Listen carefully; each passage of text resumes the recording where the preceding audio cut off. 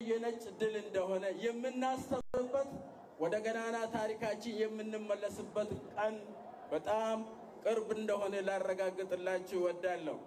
በዚህ አጋጣሚ ከአንድ ቀን በኋላ የሚጀመረው በተለይም ደግሞ በወንድሞቻችን ዘንድ ትልቅ ክብር የሚሰጠው የአብይ ጾም በከተማችን ደረጃ በጎዳና ላይ ወርቆ ያሉ ወንድሞቻችን የምናስብበት የምናስታውስበት የጾም የጸሎት ጊዜ እንዲሆን እየጠየቁ ከተማችን ህዝባችን እግዚአብሔር አብዝቶ ይባርክ። አመሰግናችኋለሁ።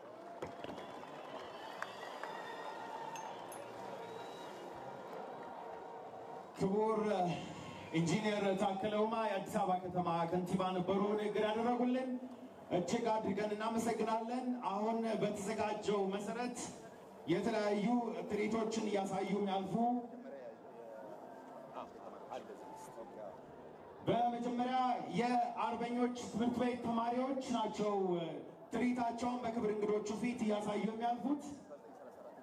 1934 የተመሰረተ ትምህርት ቤት ነው። መቀጠል ትችላላችሁ። ተተኪው ወጣቱ ትውልድ የሀገሩን ዳር ድንበር አስከብሮ ይኖራል የሚል መፈክር ይዘዋል። ልጆቻችን መንገዱን ነፃ እናድርግላቸውና ተተኪው ወጣቱ ትውልድ የሀገሩን ዳር ድንበር አስከብሮ ይኖራል ይላል።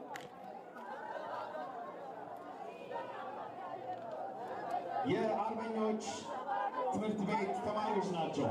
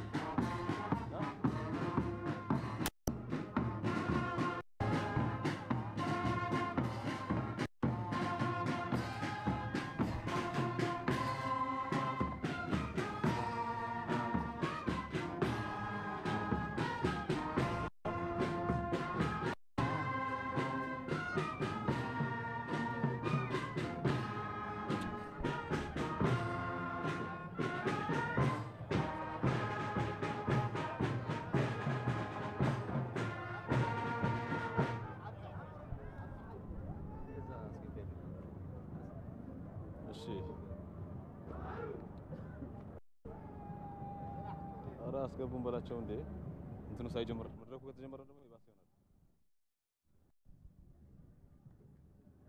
መድረኩ መብራት ይመስላል።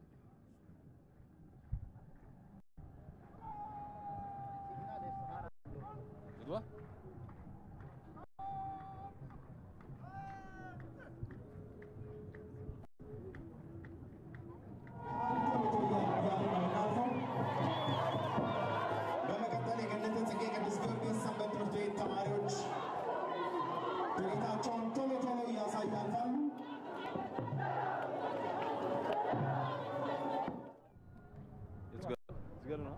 ማይክ ምናምን እንዳትሞክርሽ ዝም ብለህ ነው።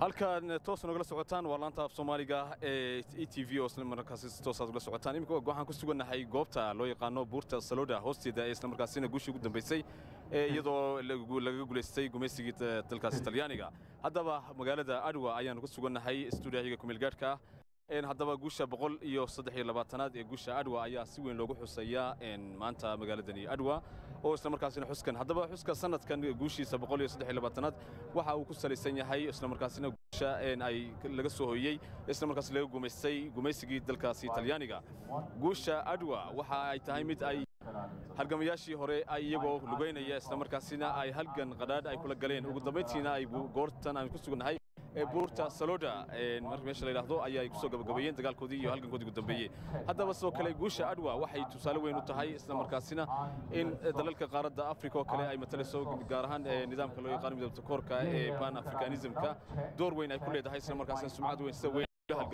gumaysi ka jiray xilligaasi dalka haddaba guusha Adwa si lamid ah abayaashii hore sidii ay ugu soo halgameen gumaysiga iyo cadaadiskii ay kula galeen Talyaaniga isla markaasina ay kaga taqaluseen waxa uu yahay mid tusaale weyn noqonaya waqti xadirkan marka loo eego dalkeena in tusaale weyn laga qaato isla markaasina halgankaasi loo qaray Itoobiyaanimada iyo muwaadinimadooda sida weyn ay ugu soo halgamayeen haddaba doorka ay muwaadiniinta hore ay isla markaasina abayaashii hore ay halgankii dheeraa soo galeen uu yahay mid macno weyn u leh gaar ahaan amniga iyo nabadgelyada dalkeena si loogu dabaali lahaa isla markaasina midnimada Itoobiya sidii looga shaqeyn lahaa cid ka soo muwaadinana ay kaalinteed ka qaadato haddaba guushan munaasabadda imika waqti xadirkan waxa socda kooxda Bamboyda ayaa bandhigyo kala duwan soo bandhigaya waxaana la filanayaa in munaasabadani si heer sare ah isla markaasina loo diyaariyay lagu soo bandhigi doono bandhigyo kala duwan oo isla markaasina ka turjumaya macnaha iyo nuxurka laga hadlayo guusha Adwa waxa la filanayaa inay madaxda kala duwan madaxweynaha Jamhuuriyadda Dimuqraadiga Federaalka Itoobiya marwo sahle warq zawdi ay soo gaay boqoshadani ay ka soo qayb gasho saasina munaasabadani ayaa qabanqabadeedii waxa ay ku jirtaa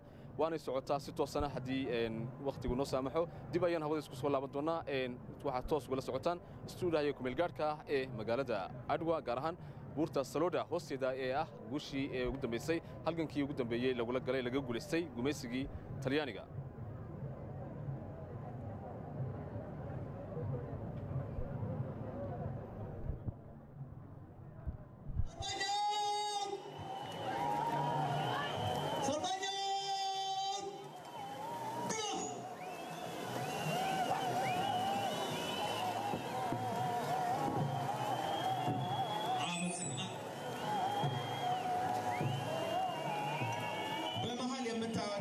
ከአርበኞቹ ጋር የሚያልፉት ህፃናት ልጆች ተተኪነትን ለማስተማር የተዘጋጁ ናቸው አርበኞቻችንን አባቶቻችንን እንዲሁም የቀድሞ አርበኞች ቤተሰቦችን እጅግ አድርገን እናመሰግናለን አክብሮታችንን እንገልጻለን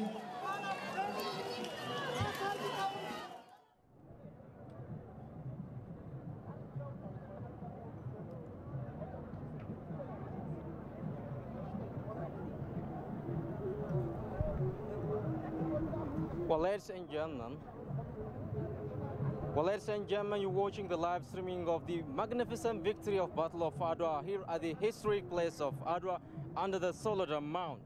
123 years ago, the Battle of Adwa was fought here at the Mount of Saloda, where tens of thousands of Ethiopian patriots sacrificed their lives to defend their sovereignty in fighting against colonialism and other foreign invaders.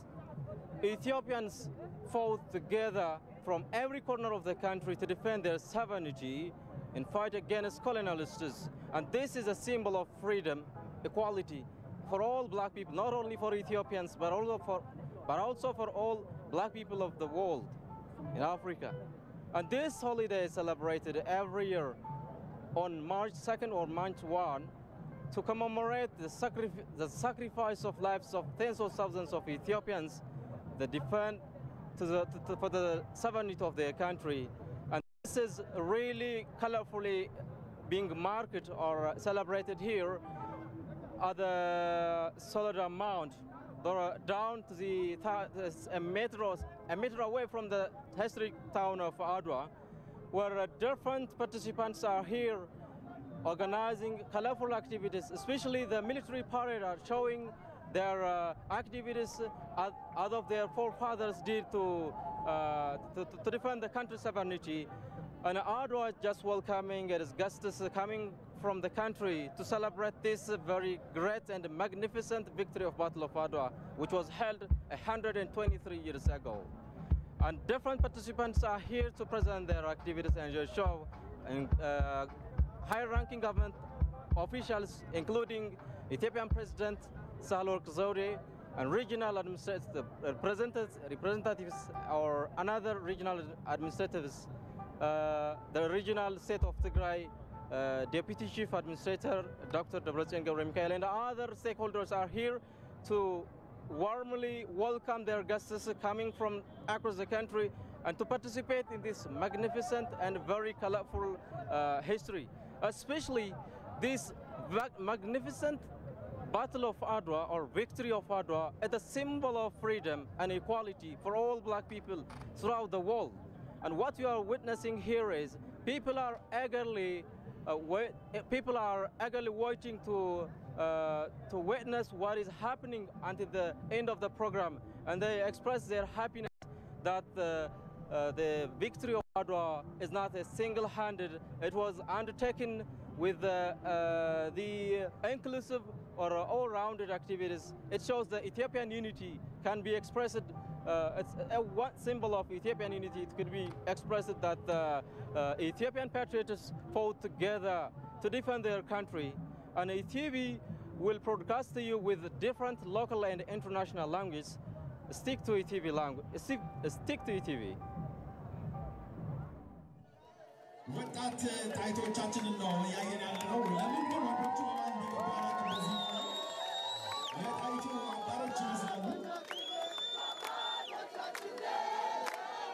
እናመሰግናለን እቴጌ ጣይቱ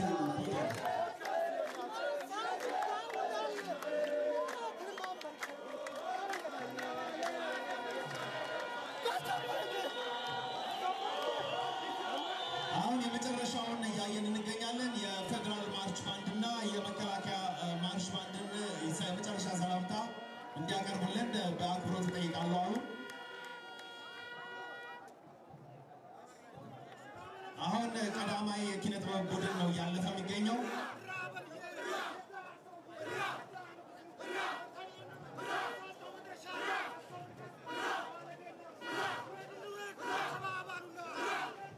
አሁን ያየን ያለነው የቀዳማይ አድዋ የባህል ቡድን ይሆናል ቀዳማዮች ቀደም እያላችሁ ያለፋችሁ ትርኢታችሁን ያሳያችሁ ያለፋችሁ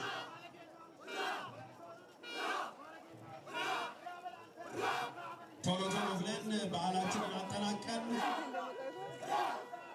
መንገዱንም ለትራፊክ ክፍት ማድረግ ስላለብን ነው የምናጣብቃችሁ በመሃል ደግሞ የውጭ ሰዎችም አሉበት በቀዳማይ ቡድን ውስጥ እንዴት ነው ይህ ነገር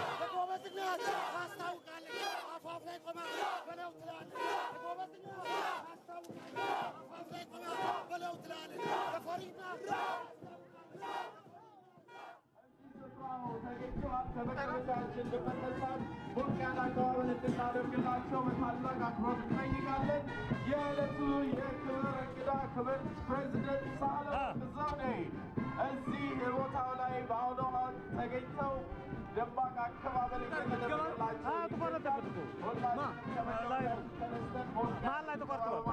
አቀባበል እንድናደርግላቸው በታላቅ አክብሮት እንጠይቃለን። Ladies and gentlemen, now announcing the arrival of the guest of honor of the 123rd Victory of Adwa, Her Excellency President مسكدل هيك تتاتو بكلنا السلام عليكم ورحمة الله. هيك تتا مسكدل تو بكسان كتاتا كيتن تانا ما روكا بول وطننا كي بحيل سنة سكا بحيل وطننا كي بحيل سنة سكا إلا بكيتن تانا لما أو يا إثيوبيا برجع سالورق زودي كلا كادوكو مكويني عن كيتن كلا كيتن تاهاي إثيوبيا هم ماتا منقو تاني دبونا عليه تاليان عيب قد شيء ينتهي كيتن عليك وكحان لو كيتن تان عيب كيتن تاني تان مايسوي أروم مقال الله تقرأ كاكا سولود عليه بلا تكيتن تان عيب تلي عليه تاليان كمان كم يشوفي يعني هي تان كادوكو سنال في سقلا بول بحر تبان كي بحر تاكيتن تاني تان تاني هذا سقلا باتنا كيسو كيتن يعني أن مايسوي تام مايسو بس لكو إثيوبيا هم متى إتنجي تونا دكاي إتكيتن تاني تان دالودو تان كادوكو سبب مكاسا كم محسنتا بول لباتنا كي أسلوح حيلي سنة حفايدا كتاتا كيتن تانا ماي كتاتا تاني تان إثيوبيا كاي عدوا حفايدا بس لكو منكو تاني تان إثيوبيا كل جنب كماتو حفايدا سبب تكو منكو تاني تان تاليا تابتي عيبي تلقى حنتي دقل كو أبيني يعني يكين كو تهنكاد كو بس لكو إنك تنان حقيقة اللي دقوتا اللي كستانا دما هدبونا نبو تاتي عيبي تيارجي تميني عند لوتو كنيه هذا لوتو كل وكل اللي يدنا أذكرنا كيس دقو كستانا هاي أو يهدرو تقرأ كابر سلقو عروم مقاللا يا صلور عليه قبلا يا سكادو جيت معنا اللي تبلين إن لا منقول تني تنقم بتكتميتي تني تنعبني تيتاكي كلا كادوكو شبه برزنت سهل وركي كلا كادوكو تقرأ كي برزنتي دكتور دبرسيون الدانوكو منقول تني تنا دولتك فايل اللي مراحين اللي جيت مه يعني هي أعرف فايدة اللي كتاتك ما حسن إن لا ودك إن كادوكو لا وعلى الحيف أنها برسلي تني تنا منقول تني تنا فارمو ما اللي تترك ما حس واي تحت تني أكل جيت تني كل جنب كميتي يعني شبه ابن التيكي دير هي تالية كمتبر سلوكو جيت تني تما يشوف فانتنا بكا تكيت تني تنا عفايدة إذن على سكرب على وطننا كيسلو كل يدير كستانا تني يكنكو ساكن مع تنتان اللي كم حسنا ملا بس كدرس نرجع ክብራትና ክብራን እንግዶቻችን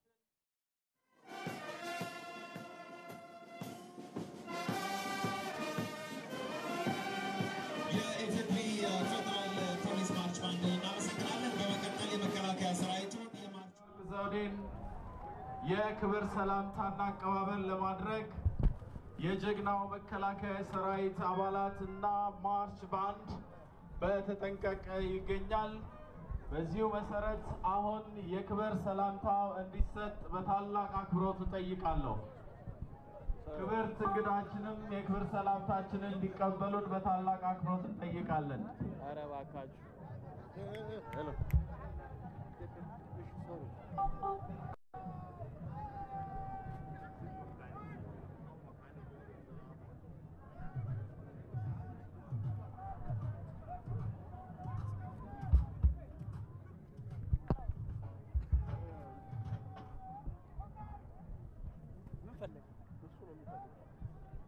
ይዲዲያን ብትረዱት ኬብል እንዴት እናደርግ?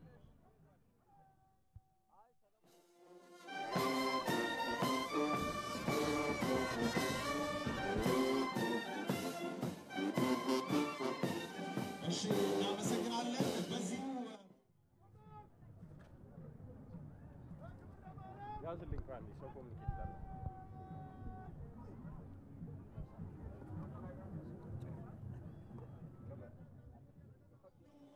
ቀኑን ሙሉ ብንውል እንደማያልቅ እናስባለን። ወጣቱ ሁሉም አዛውንቱ አርበኛው ሁሉ ዛሬ በልዩ ሁኔታ ተዘጋጅቶ እንደመጣ እናውቃለን። ግን ደግሞ ጊዜው እንደማይበቃን በዛው እናውቃለን። መንገዱን የማርች ቡድንና እንዲሁም የሰልፈኛ ቡድን ለክብርት እንግዳዋ የክብር ሰላምታ በመስጠት በክብር እንግዳዋ ፊት ለፊት በማለፍ ላይ ይገኛሉ።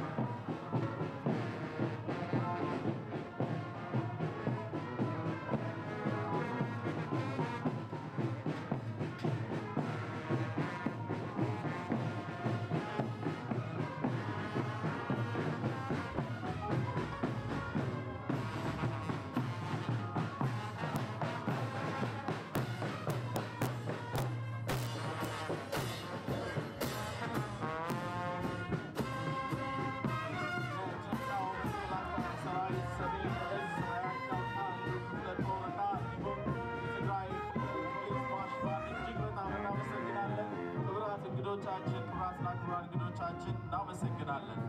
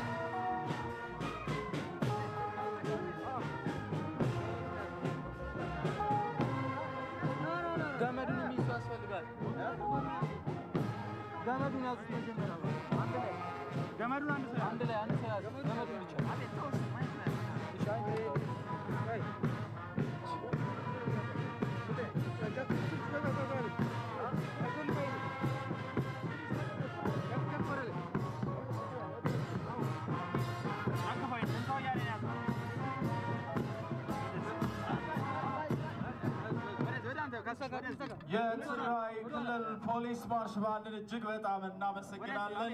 ማርሽ ባንዱ እዚሁ ይጠብቀናል። ሌሎችም እንዲሁ ሰልፈኛ ትርኢቶች ስላሉን አብዛኛው ዚና ያለ ካሜራትን ነው እሱ ጋር ለሊድ ያዘ የአድዋ ድል የአንድነታችን ማህተም የ100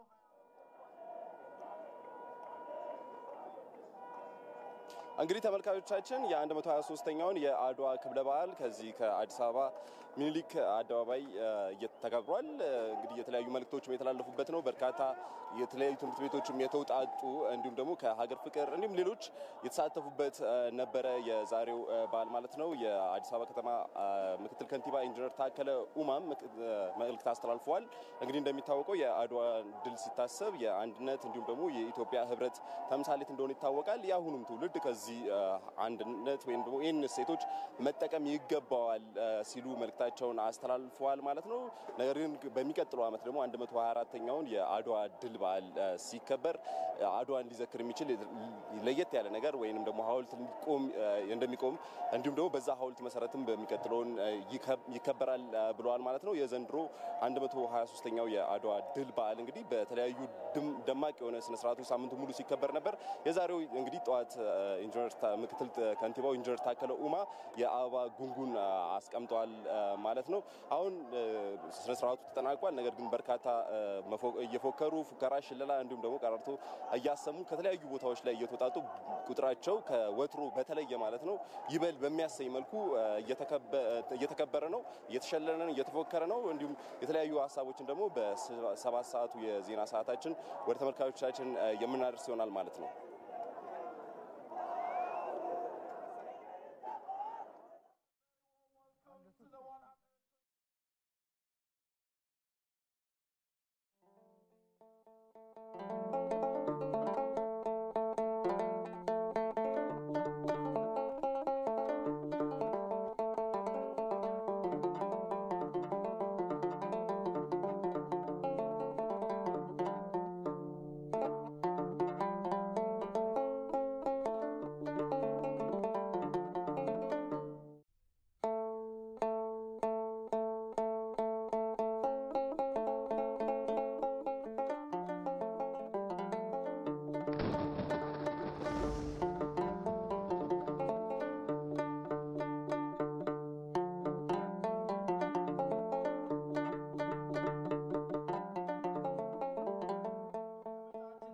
ለ10 ደቂቃ በማጨብጨብ ያለንን ክብር እንድንገልጽ በታላቅ ትህትና ጠይቃለሁ። ለ10 ሰከንድ ብቻ ሞቅ ባለ ጭብጨባ ለነሱ ያለንን ክብር፣ ለነሱ ያለንን ዘላለማዊ አድናቆት እዚህ ላደረሱን ዛሬን ቀና ብለን እንድንሄድ ላደረጉን ጥንታዊ ጀግኖች እናትና አባቶቻችን የ10 ሰከንድ ጭብጨባ ሲያንሳቸው ነውና ለነሱ ያለንን ዘላለማዊ ክብር በታላቅ አክብሮት እንደዚህ አድርገን ሞቅ አድርገን እንምናሳይበት ይሆናል።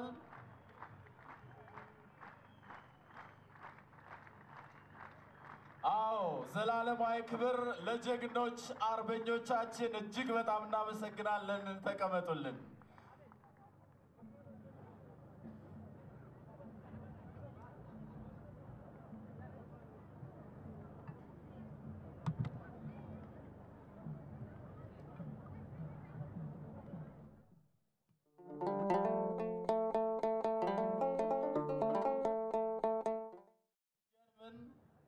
The 123rd commemoration of the Grand Victory of Adwa is being colorfully celebrated nationwide with different assortments under the theme, the Victory of Adwa, the emblem of our unity.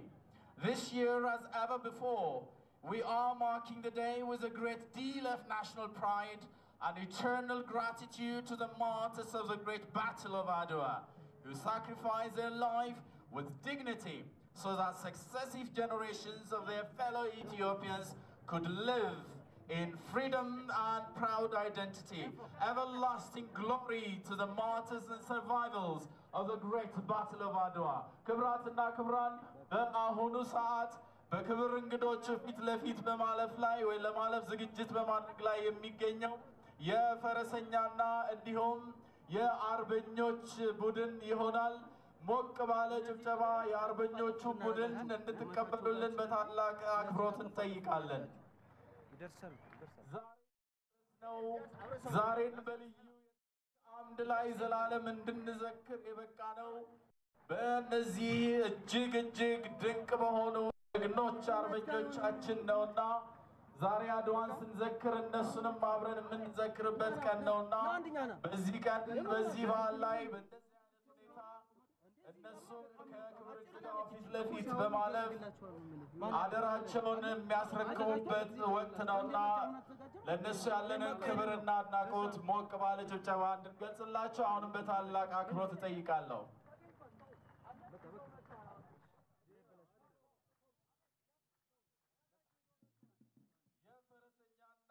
አባት አርበኞች ሰልፈኛ ቡድን በአሁኑ ሰዓት በማለፍ ላይ ዝግጅቱን በማድረግ ይገኛል። በማለፍ ላይ ነው የሚገኘው። ስለዚህ ወደ ክብር እንግዳው ፊት ለፊት የተዘጋጃለ ነው። አሁን እንትና ማን ያመልኩን እንዲያደርጉ በታላቅ አክብሮት እንጠይቃለን። የትግራይ ክልል ፖሊስ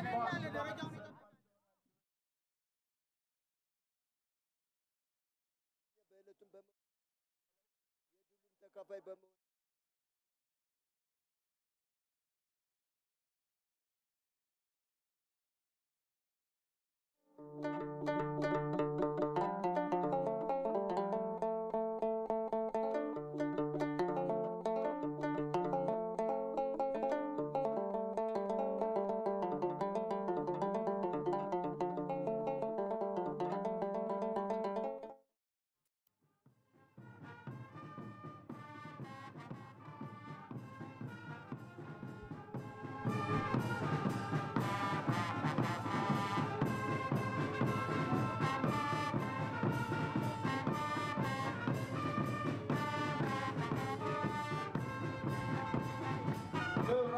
ክብራን እንግዶች 123ኛውን ታላቁን የአድዋ በዓል እዚህ ታሪካዊቷ አድዋ ከተማ ላይ በማክበር ላይ እንገኛለን።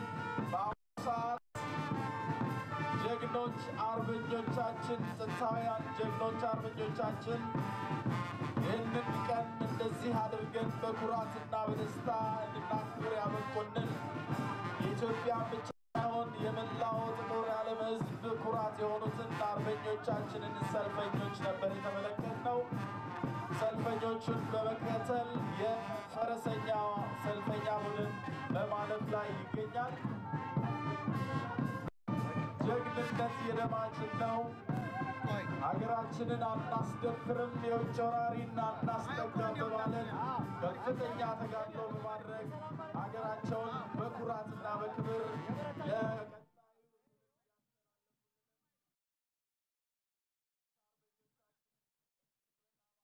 እናመሰግናለን።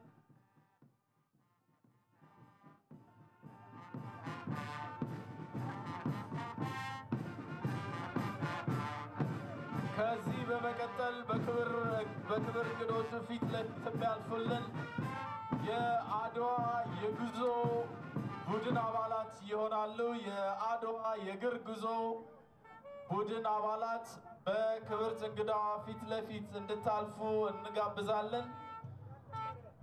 የታሪካዊውን የአድዋን ድል በመዘከር እንዲሁም ታሪካዊ የአድዋ ድል የመጣበትን ታላቅ ጉዞ በመመሰል ከአዲስ አበባ በመነሳት ለብዙ ሳምንታት በእግር ተጉዘው እዚህ ዛሬ በዓሉን አብረውን ሊያከብሩ በእግር የተጓዙ የአድዋ የጉዞ አድዋ የቡድን አባላት ይገኛሉ።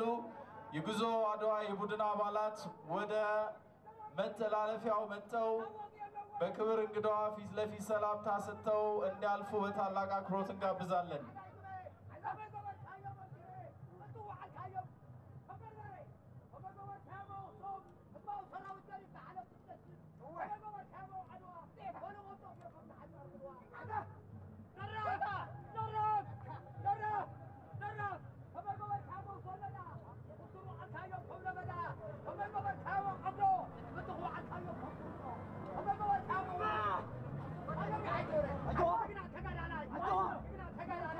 አዎ የአባቶቻችን ፉከራና ሽለላ እንደቀጠለ ነው። ዛሬም እናት ሀገራችንን በማንም ወራሪ ጦር አናስደፍርም። ልጆቻችንም ኩሩ ታሪካችንን በውርስ ወስደው ሀገራቸውን ዳር ድንበር የማስከበር ኃላፊነታቸውን በኩራት እንደሚወጡ እንተማመናለን በማለት ሽለላና ቀረርቶ ፉከራው እንደቀጠለ ነው። አድዋ ይገባል አይደለም እንዴ? የ123ኛው ታላቁ አንጋፋው እጅግ ግዙፉ የአድዋ ድል በዓል አከባበራችን ሞቅ ደመቅ ብሎ በመቀጠል ላይ ይገኛል። ክቡራትና ክቡራን እንግዶቻችን በአሁኑ ሰዓት ከአዲስ አበባ መነሻቸውን በማድረግ ላለፉት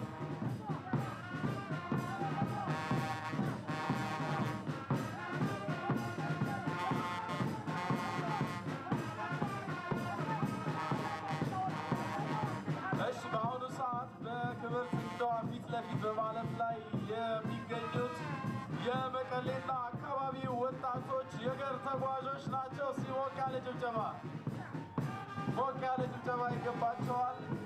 መጪው ትውልድ ወጣቱ ትውልድ ሀገርና ዳር ድንበሩን እንደ አባቶቹ ሁሉ እንደ አያቶቹ ሁሉና እንደ ቅድመ አያቶቹ ሁሉ በማስከበር ዳግም ታሪክ ለመስራት ዝግጁ መሆኑን የሚገልጽበትም መድረክ ነው። ይህ የአድዋ ዓመታዊ ታላቅ የባህል አከባበር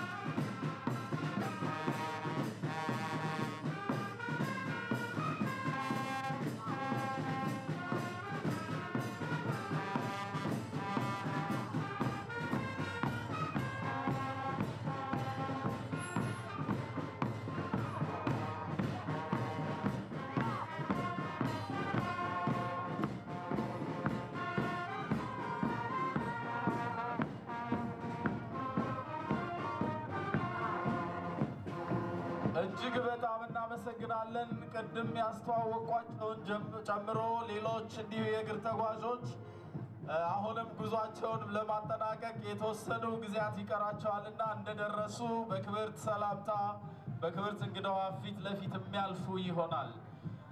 የዘንድሮውን የአድዋ ድል በዓል አከባበር ልዩ ከሚያደርጉት ሁነቶች አንዱ መነሻውን አዲስ አበባ በማድረግ እስከ በዓሉ ዋዜማ ድረስ በመኪና ለ5 ተከታታይ ቀናት በመጓዝ እዚህ የአድዋ ከተማ ትናንትና የገባው የአባት አርበኞች ተወካዮች፣ የፌዴራልና የክልል የሥራ ኃላፊዎች፣ የልዩ ልዩ ህብረተሰብ ተወካዮች፣ የታዋቂ ግለሰቦችና የባህልና ቱሪዝም ሚኒስቴር የባለድርሻ አካላት ቡድን ያደረገው ታሪካዊ ጉዞ ነው።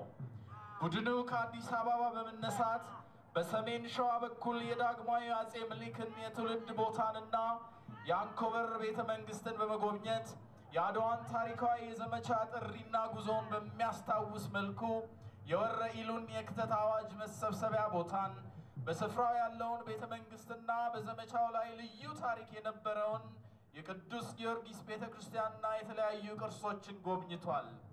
ከዚያም የልኡካን ቡድኑ ወደ ወሎ በመዝለቅ ታሪካዊና የአድዋ ዘመቻን ያስከተለው የውጫሌ ውል የተፈረመበትን ይስማ ንጉሥ ተብሎ የሚጠራውን ስፍራና የአካባቢውን የልማት ስራዎች በመጎብኘት የተጓዦች ቡድኑ የመንገዱን አቅጣጫ ወደ ማይጨው በማቅናት ከ30,000 ህዝብ በላይ ከአየር ላይ በተረጨ የመርዝ ርጭት የተፈጀበትን አካባቢ ሙዚየሙንና ልዩ ልዩ ታሪካዊ ስፍራዎችን ጎብኝቶ ወደ መቀሌ በመዝለቅ አሁን መቀሌ ዩኒቨርሲቲ ግቢ ውስጥ በሚገኘውና እንዳ ኢየሱስ በተባለ ወሳኝ የታሪክ ስፍራ ቆይታ በማድረግ በተንቤን በኩል ዘልቆ እዚህ አድዋ ከተማ ትናንትና ገብቷል። ለዚህኛው ቡድን ሲሞቅ ያለ ጭብጨባ።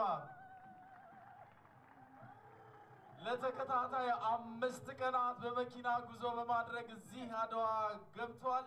ይህ ጉዞ ታላቁን የአድዋ ድል ዘመቻ መንገድ ተከትሎ የተደረገ የማስታወሻ ጉዞ ነው። ታዲያ ቡድኑ ባለፈባቸው ስፍራዎች ሁሉ የተወሰኑ የህብረተሰብ ክፍሎችን ያኔ በአድዋ ዘመቻ ጊዜ እንደተደረገው ሁሉ ቡድን ውስጥ በማካተት እዚህ ድረስ አብሯቸው እንዲጓዙ አድርገዋል። ይህም የሁለንተናዊነታችንን የአንድነታችንና የአብሮነታችን ተምሳሌት ነውና በድጋሚ ቡድኑን እናመሰግናለን። በዚህ አጋጣሚ ይህ የመኪና ተጓዦች ቡድን በየደረሰበት ሁሉ በእያንዳንዱ ማረፊያ ቦታ ሁሉ የኢትዮጵያ ህዝቦች ላደረጉለት ሞቅ ያለና እጅግ ኢትዮጵያዊ አቀባበል ያለውን አድናቆትና እንዲሁም ኩራት በእናንተ ፊት ለመግለጽ ይወዳል። ኢትዮጵያውያን እንግዳ ተቀባይ፣ ኢትዮጵያውያን የፍቅር ሰዎች፣ ኢትዮጵያውያን የቁርጠኝነትና እንዲሁም የአንድነት ሰዎች መሆናቸውን ያሳዩበትን መድረክ ነውና እጅግ በጣም እናመሰግናለን።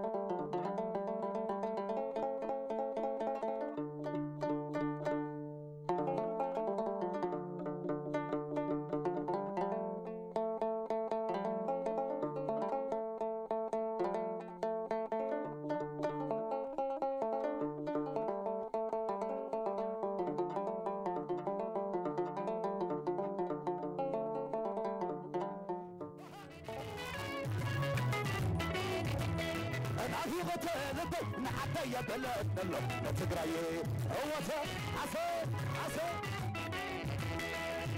علي انا حتى يبلد له حتى عدي شيء ولا ريي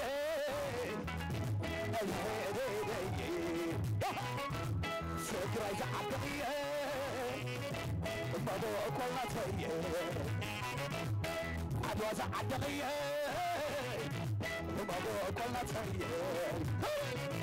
أتدري عدي ما بو كل شيء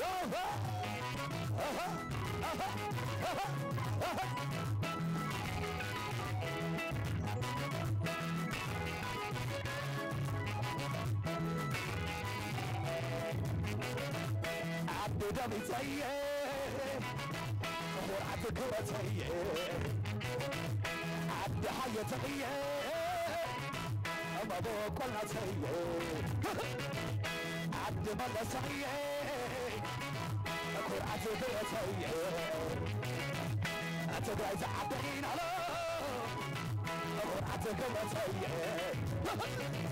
عبد وزعبين ما بو كلها سيء عبس عبس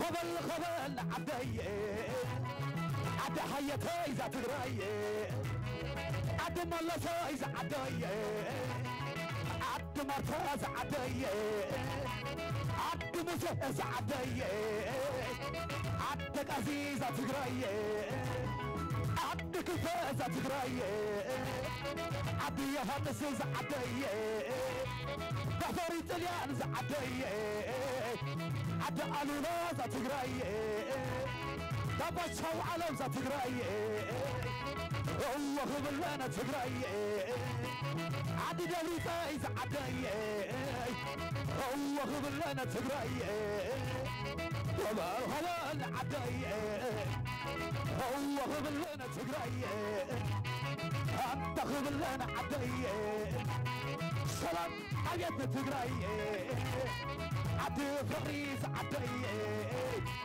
بفرس ميتوزا تقراي عد سلام عدي عد حد ميتوزا تقراي روح ولانا تقراي عد سجر عدي وبقى تاريخ عدي عد جگره عدي روح ولانا تقراي عد سجر عدي لا تقدرتي ذات قراي هو عدي عد دمي ذات قراي الله خبرنا عدي الله خبرنا تقراي ورثنا والله فقط والله በጣም እናመሰግናለን። የትግራይ ክልል ባህላዊ ቡድን እንዲሁ ሞቅ ደመቅ ባለ አቀባበል ስላደረጉልን እጅግ በጣም እናመሰግናለን። ክብራትና ክብራን እንግዶቻችን ይህ የ123ኛው ታላቁና አንጋፋው ታሪካዊ የአድዋ ድል አከባበር ስነ ስርዓት እዚች ታሪካዊ ከተማ እዚህ ታሪካዊ የድልና የትግልና የድል ቦታ እየተከበረ ይገኛል። በአሁኑ ሰዓት ይህንኑ ምክንያት በማድረግ የተዘጋጁ ልዩ ልዩ የመድረክ ስነ ስርዓቶች ለመቅረብ ዝግጅት ላይ ይገኛል። ከዚሁም በተከታታይ ዓመታት የአድዋን ድል በመዘከር እዚህ መድረክ ላይ ታሪካዊና እንዲሁም ደማቅ የሙዚቃዊ ድራማን በማቅረብ የሚታወቀው ታላቁ የኢትዮጵያ ብሔራዊ ቲያትር አሁን ሙዚቃዊ ድራማውን ያቀርብልናል። እነሱ ቦታቸውን እስኪይዙ ደግሞ ቅድም አስተዋውቄ የነበረው የጉዞ አድዋ የእግር ተጓዦች ቡድን በቢጫ ማሊያቸው እነሆ ለሳምንታት ያህል ከሐረር ጭምር በመነሳት አዲስ አበባን ጨምሮ በጣም ፈታኝ የሆነ ጉዟቸውን ጨርሰው የአድዋ ተጓዦች እዚህ ደርሰዋል። የአድዋ ታሪካዊ ተጓዦች እዚህ አሁን በክብርት እንግዳዋ ፊት ለፊት በማለፍ ላይ ይገኛሉ። እነዚህ ተጓዦች ለሳምንታት ይህንን ረጅም ፈታኝ ጉዞ የአድዋ የጥንት ዘማቾቻችን እንዳደረጉት ሁሉ እነሱ ባለፉባቸው ቦታዎች በማለፍ እነሆ ዛሬ የዚህ ታላቅ በዓል አከባበር አካል ለመሆን እነሆ የክብርት እንግዳዋ ፊት ለፊት ቀርበው ሰላምታ ሰጥተው በማለፍ ላይ ይገኛሉ። ለነዚህ ተጓዦች እስኪ ሞቅ ያለ ጭብጨባ። የጉዞ አድዋ ተጓዦቻችን ናቸው። በአሁኑ ሰዓት በመድረኩ ፊት ለፊት በክብር እንግዳዋ ፊት ለፊት በማለፍ ላይ ይገኛሉ። ጉዞ ድል አድዋ በሚል ከሐረር ጨምሮ አዲስ አበባ እንዲሁ በሁሉም በዘማቾቹ ባለፉባቸው ስፍራዎች በማለፍ ዛሬ በዓላችንን ሊያከብሩልን ሊያደምቁልን እንዲሁም የመጪው ታሪክ ትውልድ ተቀባይ መሆናቸውን ሊያረጋግጡ እነሆ እዚህ መሃላችን ተገኝተዋል። እጅግ በጣም እናመሰግናለን። እንኳን ደስ ያላችሁ፣ እንኳን ለዚህ ቀን አበቃችሁ እንላለን። እነሱንም ሲሞቅ ያለ ጭብጨባ አሁንም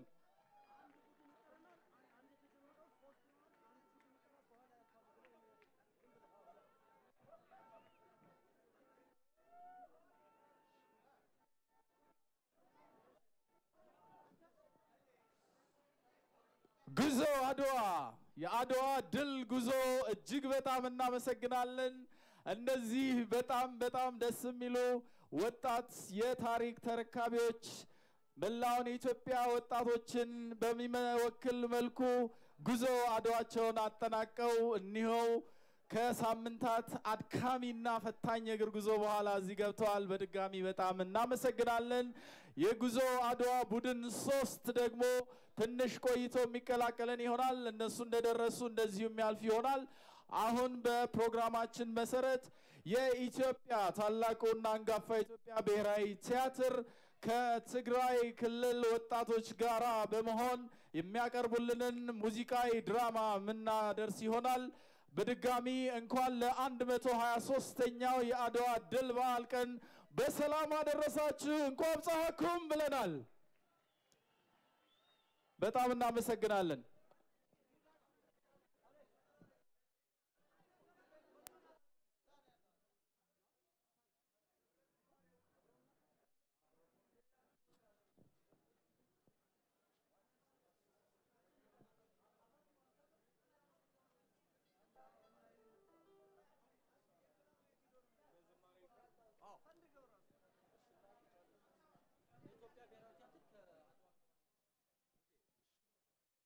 የሙዚቃዊ ድራማው መግቢያ የሚሆን አድዋ የሚል ህብረ ዝማሬ ሊያቀርቡልን እነሆ የትግራይ ክልል ወጣቶች ከኢትዮጵያ ብሔራዊ ቲያትር ጋር በመተባበር መድረኩን ሊወስዱ በዝግጅት ላይ ይገኛሉ። እነሱን ወደ መድረኩ በአክብሮት ጋብዛለሁ።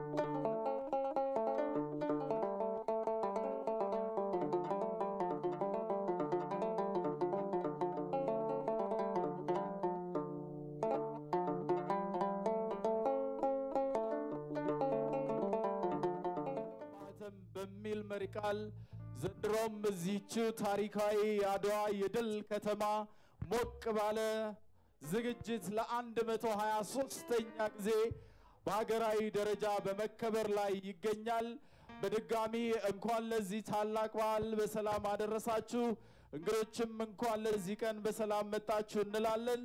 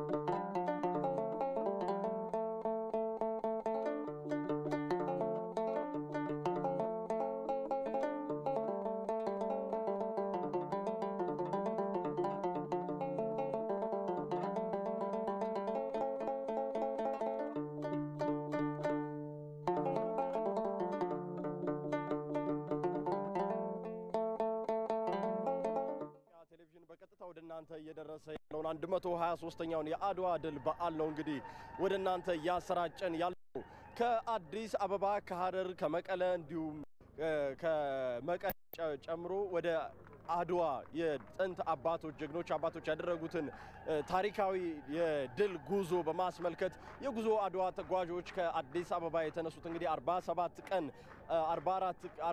ቀን ያክል ተጉዘው አሁን እዚህ ከሶሎዳ ተራራ ስር አድዋ ደርሰዋል። አጠገቤ እንግዲህ ከተጓዦቹ መካከል ከአንዷ ጋር ቆይታ የሚያደርግ ነው የሚሆነው። ስንታየው ትሰኛለች። ስንታየው ጉዞ ምን ይመስል ነበር? እንግዲህ መጀመሪያ እንኳን አደረሳችሁ ለአድዋ ድል በዓል እንኳን አደረሳችሁ ለአድዋ ድል በዓል ላሉ በመጀመሪያ ጉዞ በጣም ስኬታማ ነበረ።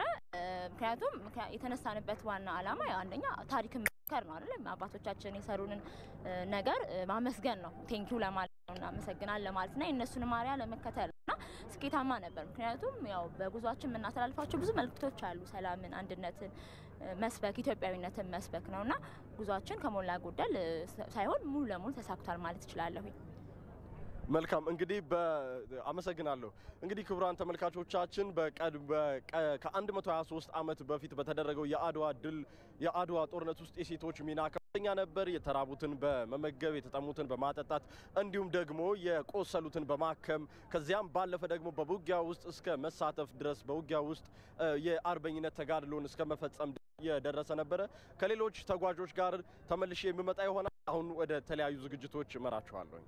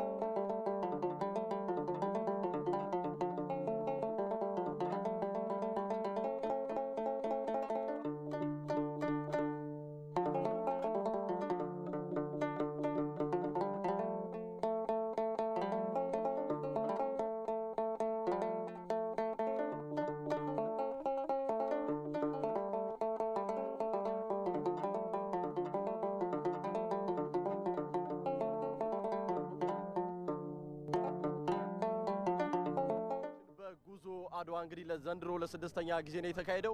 አስገራሚ ከሚያደርጉት ነገሮች ውስጥ ከባለፈው ዓመት ላይ ከአንጎለላ ጀምራ እዚህ ድረስ ከጉዞ አድዋ ተጓዦች ጋር የመጣች ውሻ እንደነበረች ይታወሳል። በዘንድሮም ጉዞ ይህ ሁኔታ ተደግሟል ማለት ነው። እንግዲህ በኢትዮጵያዊነት ዙሪያ የኢትዮጵያ ፍጡራን ሁሉ ወደ ኋላ የሚሉ አይመስሉም። ለማንኛውም እስኪ ማን ልበል ስምህ? ዮናስ በልሁ እባላለሁ። እሺ እንግዲህ ከአንጎለላ ጀምሮ እንዳገኛችኋት ነው እና እስኪ ምን ይመስል ነበረ ጉዞ? እንዴት እዚህ ድረስ አብራችሁ ልትመጣ ቻለች? እኛ ታሪካዊ ነገር ጭራሽ የገረመን ናት። ከዚህ በፊት የሆነች ውሻ እንደተቀላቀለች ነግሮናል። እንደዚሁ አንጎለላ ላይ ኦልሬዲ ከእሳቸው ሀገር ከምዬ ሀገር ነበር የተነሳቸውና ንባብ ላይ ነበርን። ንባብ ያው ያሬድ ሹመቴ እያነበበልን ያለ መጣ ቀጥታ ተቀላቀለች ንባብ ላይ። ከዛ ወዲያው ያሬድ ሹመቴ ኧረ ይህንን ተአምር ይዩልኝ አለ።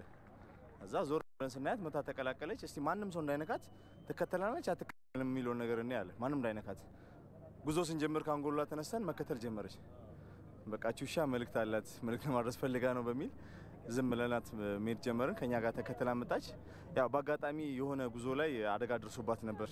መኪና ቷት ነበር አስፋቸው ባለ አካባቢ ላይ አንድ ለ6 ቀን የተወሰነ ማለት የሕክምና ምናምን ተደርጎላት የቀረውን ጉዞ ደግሞ ያው ከኛ ጋር የተወሰነ ትሄዳለች። በጣም ማት ያቀፍናት ኦልሬዲ አባሉን ስቲል ዛሬ ራሱ አልተገናኘንም ነበር። ስታገኘው በሚገርም በፍቅር በቃ ሰው በላት ከሰው በላይ። መልካም እንግዲህ በዚህ ይህ ትውልድ ከዚህ ከአድዋ ድል ምን ሊማር ይገባል ትላለህ? በተለይም በጉዞ ውስጥ አልፋልና ጀግኖች አባቶች በእግር በመጓዝ የከፈሉትን መስዋዕትነት እናንተም ተራምዳችሁ ለማየት ይችላችኋልና ከዚህ አንፃር ይህ ትውልድ ምንድነው ሊማር የሚገባው ነገር?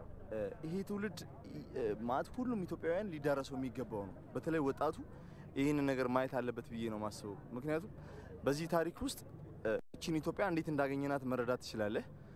ምን ያህል እንደለፉባት ማየት ይችላል። እቺን ለመገንባት የፈሰሰውን ዋጋ ማለት መረዳት በሚችልበት በአይን አይተ መረዳት በሚችልበት ሲስተም ውስጥ ተገባለክ። የትኛውም ወጣት ኢትዮጵያዊ የሆነ ወጣት መጥቶ ማየት አለበት ብዬ አስባለሁ። ከእንደገና ድጋሚ ደግሞ ሁለት ነገር በዚህ ጉዞ ላይ ተምሬያለሁ። አንድ ታሪክ በጣም አውቄበታለሁ። ሁለተኛው ነገር ምንድነው? ሁለት ሀገር እንዳለኝ ነው የተረዳሁት። አንደኛው ሀገሬ ፌስቡክ ላይ ነው ያለችው። ሁለተኛው ሀገሬ ግን በአካል ያዩዋትን ሀገር አይቻታለሁ። ስቲል እኛውም አካባቢ ላይ ስንሄድ እየታረደልን ሰርግ ድረስ የሚገርም አቀባበል እየተደረገን መተላል። ግን እግረ መንገዴን ሳልናገር ማለፍ ማልፈልገው የትግራይ ህዝብን ነው። የትግራይ ህዝብ የተሰጠው ስምና በአይናችን ያየነው በፍጹም አይገናኝም። የትግራይ ህዝብ መንገድ ጠይቀው አስገብቶ የሚያበላ ህዝብ ነው። ውሃ ጠይቀው በቃ ለመሸከም በሚከብድ ዕቃ የምጠጣበትን ጠላ የሚያጠጣህ ነው። ብቻ አትገልጸውም። እኔ ህዝቡን እኔ አላቅም። እሺ አመሰግናለሁ። እንግዲህ የኢትዮጵያውያን አንድነት ከዳር እስከ ዳር በመተባበር አድዋን ድል አድርገዋል። በዚህ ጉዞም ላይ የተሳተፉ ሰዎችም ከተለያዩ የሀገሪቱ አካባቢዎች የመጡ ናቸው። እነሱም እንደሚሉት እንግዲህ ኢትዮጵያዊነት በጋራ በአንድነት በፍቅር መኖር ነውና ይህ በዚህ ጉዟችን ውስጥ ይህንን ለማስተዋል ችለናል የሚል መልእክትን አዝለዋል። እንግዲህ የብሔራዊ ቲያትር ተዋናዮች በአድዋ ድል ሊዘክር የሚችል ትዕይንትን ከጥቂት ደቂቃዎች በኋላ የሚያቀርቡ ነው የሚሆነው። በእግሩ ከተጓዘው ከአዲስ አበባ ወደዚህ በእግሩ ከተጓዘው ተጓዥ ጋር ከጥቂት ደቂቃዎች በኋላ ቆይታ የማደርግ ነው የሚሆነው። አሁን መልካም ቆይታ ይሆነላችሁ።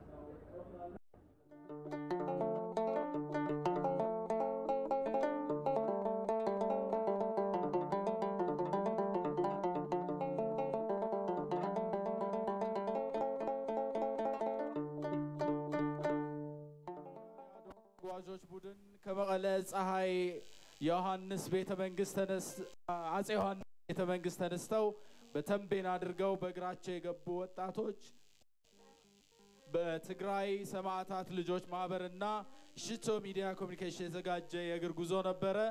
በመቀጠልም ሁለተኛው ቡድን ከአዲስ አበባ ሀረርን ጀምሮ ጉዞን አድርገው እዚህ የተቀላቀለን ነው። ሶስተኛው ላይ እንዲሁ ጉዞ አድዋ የተሰኘው በየአመቱ በጉዞው የሚታወቀው የተጓዦች የእግር ተጓዦች ቡድን ነበረ። እነሱን አሁን ባለን አጋጣሚ ያለን አድናቆት እንግለጽላቸው በታላቅ ጭብጨባ እስኪ እናመሰግናለን። ጉዞ አድዋ ሶስተኛው ቡድን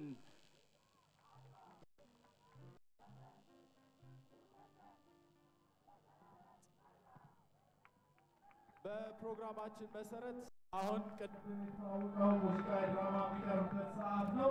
ስለዚህ ሁላችንም ቆም ያልን የሚዲያ አባላትን እንዲሁም እንግዶቻችን ባመቻችሁ ቦታ አረፍ አረፍ ብላችሁ በጥሞና የሙዚቃዊ ድራማ እንድትከታተሉ በታላቅ አክብሮት እንጠይቃለን። እናመሰግናለን ስለ ትብብራችሁ።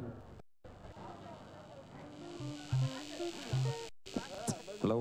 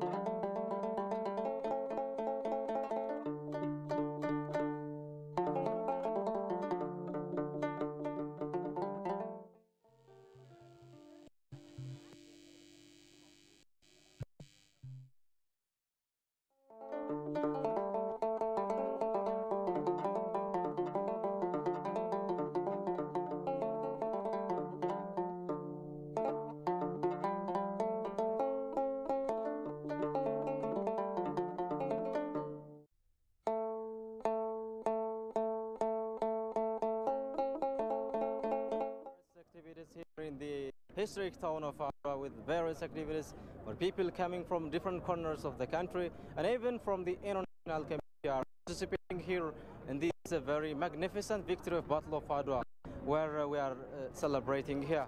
And I now have a guest from France to witness what is happening here in the historic town of Adwa about the battle and victory of Adwa. Would you please introduce yourself and where you are? My name is Gerald. I'm a citizen of France, and I'm so happy to be part of this huge celebration for me, which is the main part of Ethiopian culture. So for me, it's like a dream to be in part of that. How long have you been here in Ethiopia, or is it your first time, or you have been here before? It is my first time in Ethiopia, and I've been here for 1 month and a half. And I still have 15 days to do in your huge country. Yeah, but, as you know that we are just commemorating the victory of Adwa, as you may. Do you have any information about the victory of Adwa? I read a lot about the huge lose of Italian people trying to convince Ethiopian country to be part of Italian, but for me, it's also Ethiopian people are the only one not to as European. I don't know how to say, but it's not colonized any other country, so it makes things even bigger for me. What do you think has to be done to further promote this? Because we're just celebrating the holiday, and what do you think that's to be done to further promote the rest of the world? I think the promotion of I don't know about that holiday, but about Ethiopia is going to be done for foreigner people, because all new tourists is going to bring better behavior about your country, and as I'm going to do it, as soon as I'm going to be back in my country, I will tell to all my friends to discover this magnificent country. Thank you so much for your cooperation. Yeah, you're welcome, and thank you so much.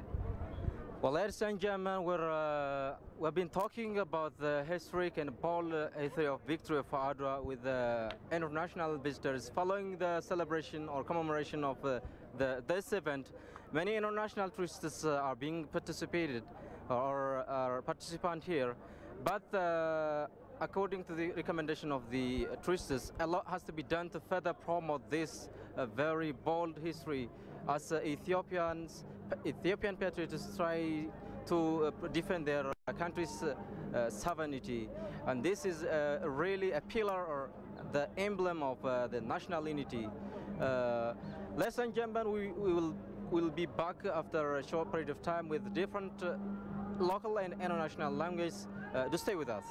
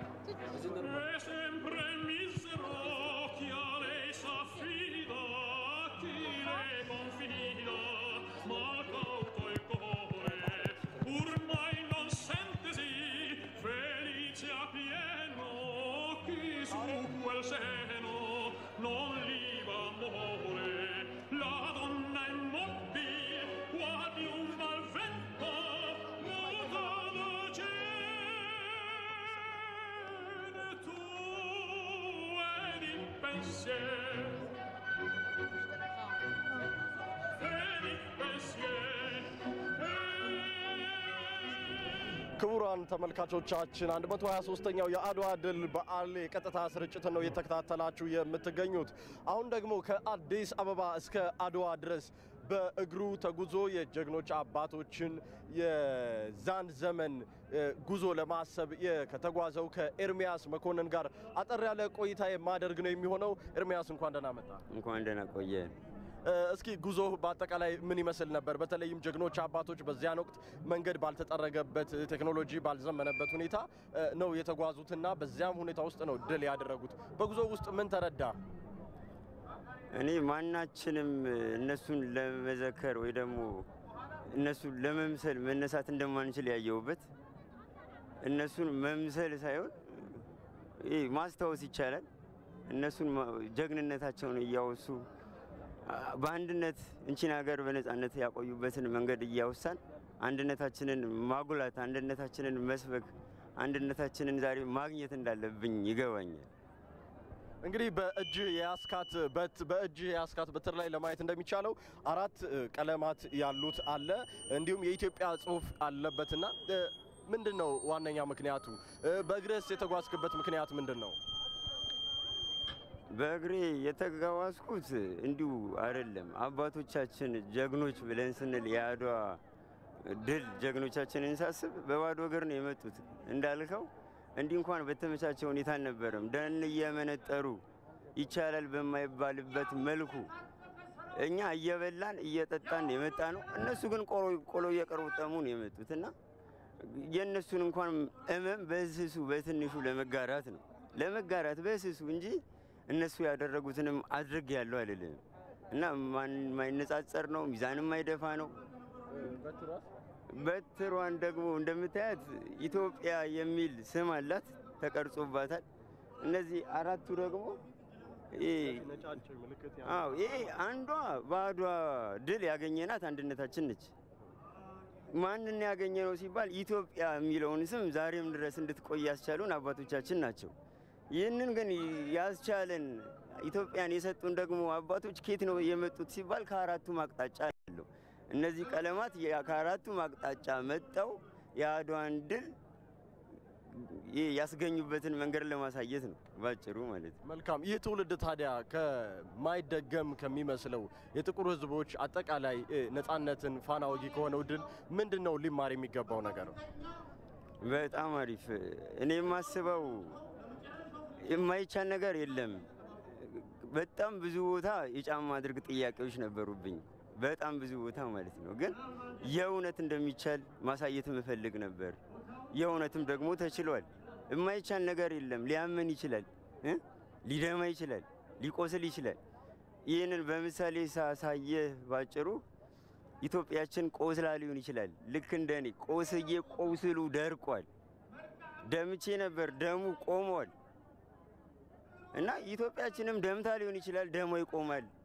በይቻላል መንፈስ መስራት ከቻልን፣ በአንድነት መንቀሳቀስና በህብረት መስራት ከቻልን ቆስላ ሊሆን ይችላል፣ ትጠገናለች እላለሁ። እና ይህንን ነው በይቻላል መንፈስ አብሶ ወጣቱ በጣም ብዙ ነው። እሱን ነገር በአንድነት ሆነን በማንኛውም ዘርፍ ተንቀሳቅሰን ኢትዮጵያችንን የሆነ ነገር እንትን ብለን መተዋወስ የምንችልበትን ነገር ብንፈጥር መልካም ነው ብዬ አስባለሁ። አመሰግናለሁ። እንግዲህ የአድዋ ድልን ከአዲስ አበባ እስከ አድዋ ድረስ በመጓዝ በእግሩ በመጓዝ ያንን ሁነት ሊያስታውስ የሞከረው ኤርሚያስ መኮንን እንግዲህ እየሞትን ሳይሆን እየኖርን ኢትዮጵያን ወደፊት ማስቀጠል እንችላለን የሚል መልእክትን የያዘው አሁን በቀጥታ የአድዋ ሁነትን የሚያስታውስ የመድረክ ትዕይንት ነው የሚኖረው። ወደዚያ አመራችኋለሁኝ። አመሰግናለሁ።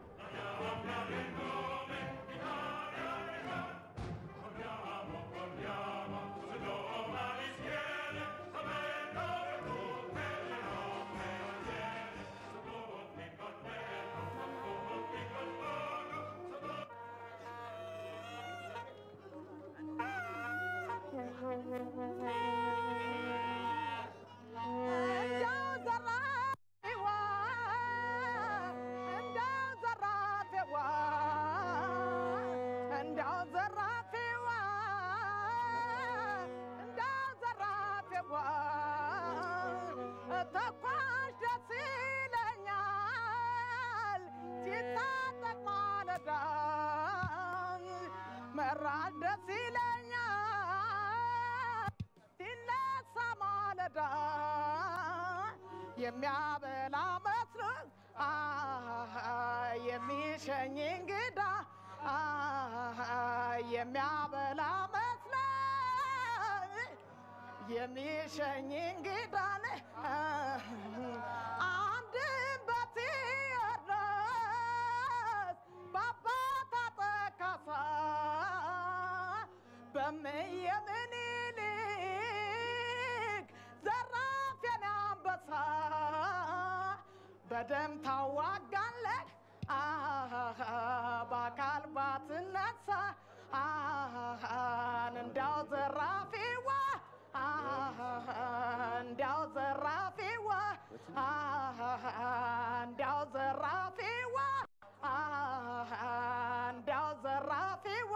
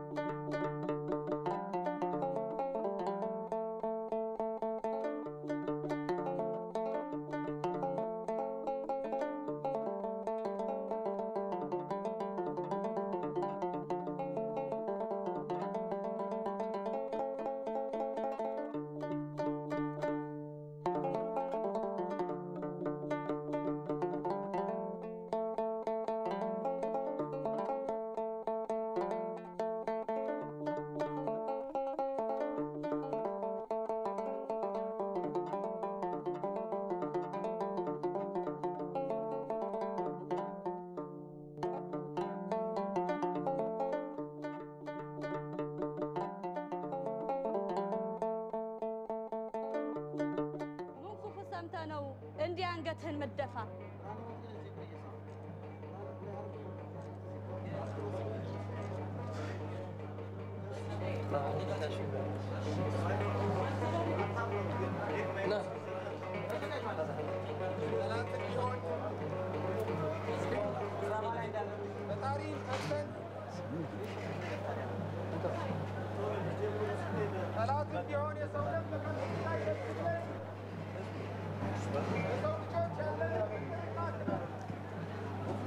ይቅርታን የምናውቅ ይቅር ባይ በክብር በሸኘን የአምባራዴውና የመቀሌውን ውርደት አልበቃ ብሎት አድዋ ላይ ሊገጥመን እየተዘጋጀ መሆኑን ሰምቼ ነው። ዋ ለዚህ ነው እንዴ እንዲህ መተከዝህ?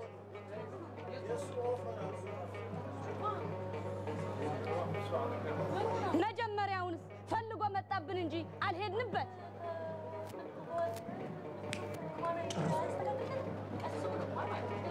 ነገ ጠዋት አድርጎ በለው።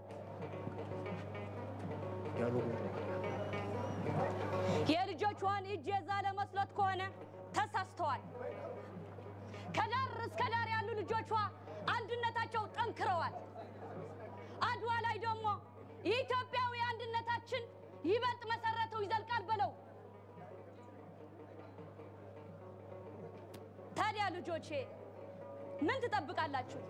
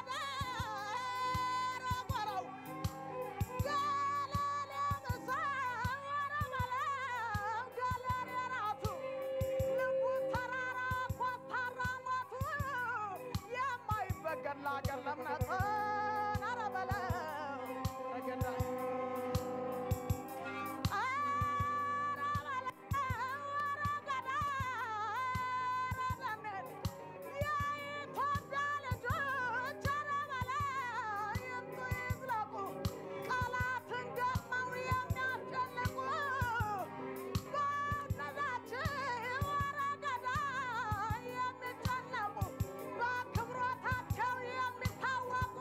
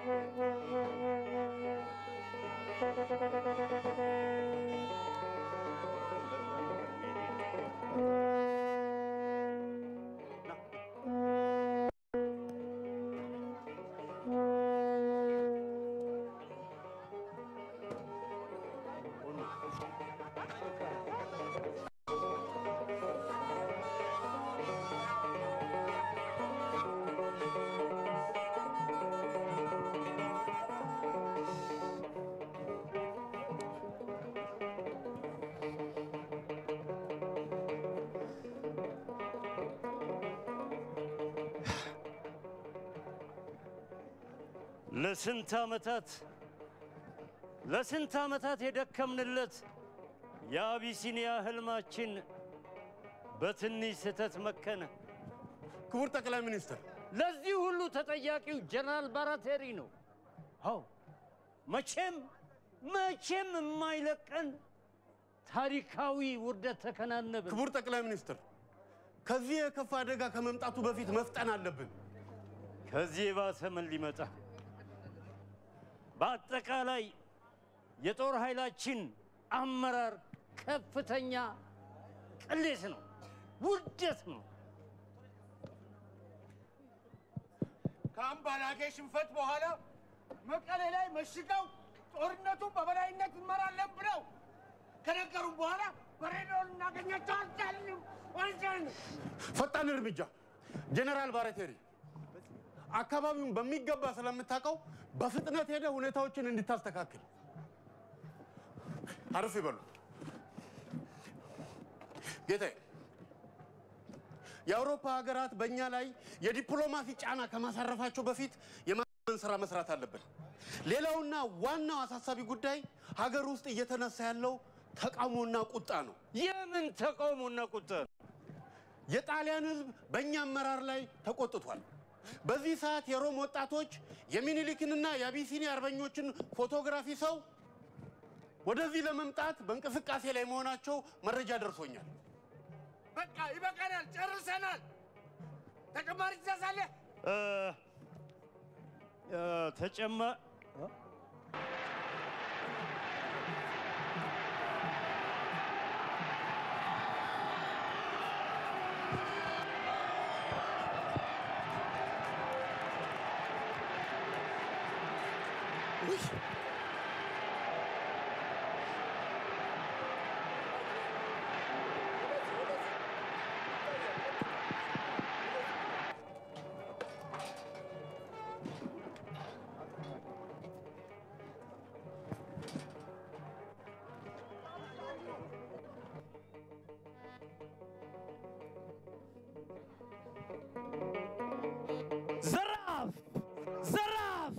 ዘራፍ አካኪ ዘራፍ የኢትዮጵያ ጀግኖች የታድሎትና በቃል ተነግሮ መቼ ያልቅና ጠቀስ እናርገውና ገሌ ምሳው ገለሌ ራቱ የኢትዮጵያ ልጅ የኢትዮጵያ ጀግና በቅንነቱ ደግሞም በእምነቱ በነፃነቱ በአንድነቱ ነው የሚታወቀው በክብር በኩራቱ።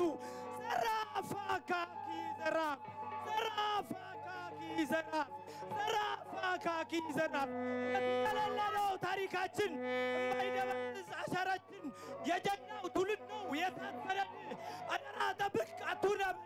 ዘራፍ አካኪ ዘራፍ ዘራፍ አካኪ ዘራፍ ኢትዮጵያ ማለት የጀግና ሀገር፣ ኢትዮጵያ ማለት የጥበብ ሀገር፣ ኢትዮጵያ ማለት የኪዳን ሀገር እንደነበረች ታሪክ ይናገር። ዘራፍ አካኪ ዘራፍ ዘራፍ አካኪ ዘራፍ ዘራፍ አካኪ ዘራፍ በሴት በኩልም ወደር የላቸው ታይቶበታል። ዘራፍ አካኪ ዘራፍ ዘራፍ አካኪ ዘራፍ የተኛ መስሎ የሚያንቀላፋ ያዘነ መስሎ አንገት ይደፋ ድንገት ይነሳል እየደነፋ ኢትዮጵያዊነት መቼም አይጠፋም ዘራፍ አካኪ ዘራፍ ዘራፍ አካኪ ዘራፍ እውነት ልዩ ነን ጥቁር እንቁዎች ብርቅ አፍሪካዊት ኢትዮጵያ ኮነች ዘራፍ አካኪ ዘራፍ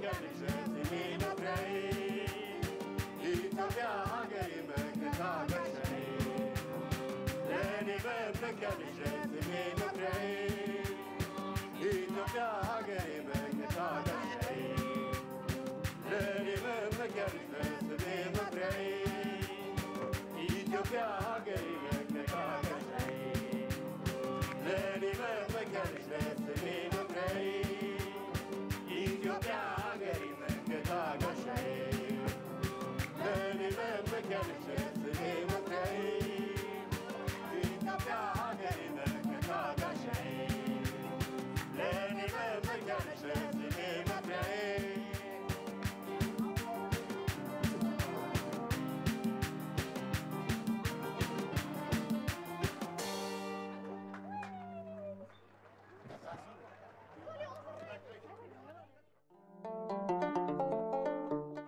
መከታ ጋሻዬ ለኔ መመኪያዬ ነሽ ለትውልድ መኩሪያዬ በሚል የተጠናቀቀው ይህ ሙዚቃዊ ድራማ ከአዲስ አበባ አንጋፋውን ብሔራዊ ቲያትር እንዲሁም ከመቀሌ ከአክሱምና ከአድዋ ከተሞች የተውጣጡ ወጣትና አንጋፋ የቲያትርና የሙዚቃ ቡድን አባላት የተካተቱበት ዘላለማዊ ክብር በሚል ርዕስ በፋንታውን ኬሬቦ ተደርሶ በኩራባቸው ደነቀ ዋና አዘጋጅነትና በደጀን ኃይሉ ኮሪዮግራፊነት ደረጀ ተክሉ ሙዚቃውን አጅቦ እንደዚህ ደመቅ ባለ ሁኔታ ቀርቧል። ሲለ ሁሉም አንድ ሞቅ ያለ ጭብጨባ ባካችሁ።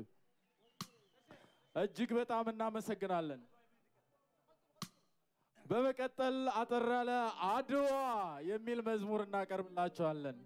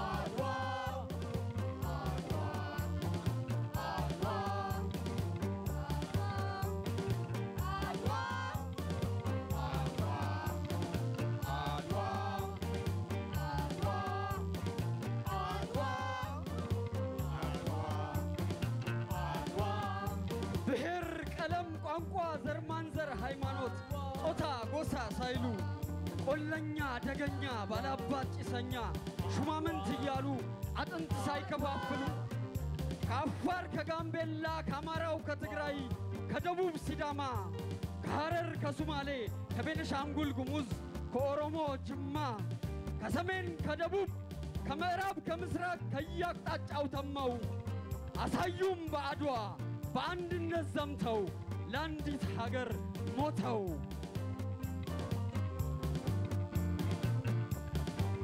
አጥንት ገስግሰው ደማቸውን አፍሰው በጦር በጎራዴ ለነጩም ለጥቁሩም ሰው ክቡር መሆኑን ያሳዩም በዘዴ ለዚህ አልነበረም የሀብታም ድሃ ልንሆን እያለን ልናጣ እጃችንን አጣጥፈን የአባይን ልጅ ውሃ ጠማው ተረት ልናወጣ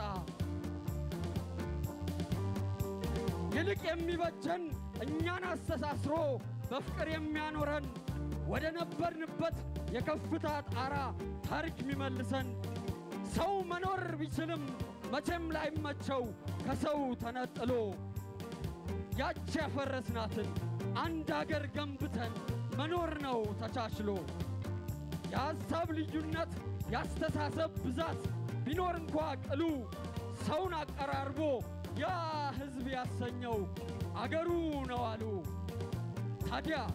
ታዲያ እኛም ሀገር አለን ያውም ብርቅዬ ሀገር 80 ያቀፈች በቋንቋ ሸብርቃ በልዩነት ደምቃ ለ7000 ዓመታት ተከብራ የኖረች የተፈጥሮ ጸጋ የምድር ሀብተ ገነት የእልፍ ታሪክ ባለቤት የሰው ዘር መገኛ የጥበብ መፍለቂያ ብርቱ ጽኑ አለት አንድ ሆነን እንደ ሺህ ሆነን እንደ አንድ ያ ክብሯን እናድስ ታሪክ እንዳይወቅሰን እንዳያቶቻችን ኢትዮጵያዊ እንሁን ወደ ኋላ እንመለስ ታሪክ እንዳይወቅሰን እንዳያቶቻችን ኢትዮጵያዊ እንሁን ወደ ኋላ እንመለስ አድዋ አድዋ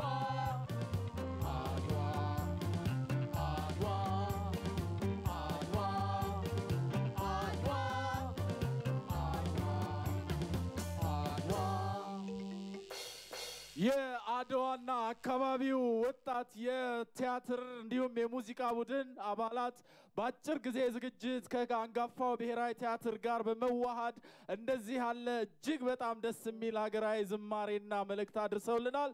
እስቲ ለነሱ ደግሞ አንድ ሞቅ ያለ ጭብጨባ።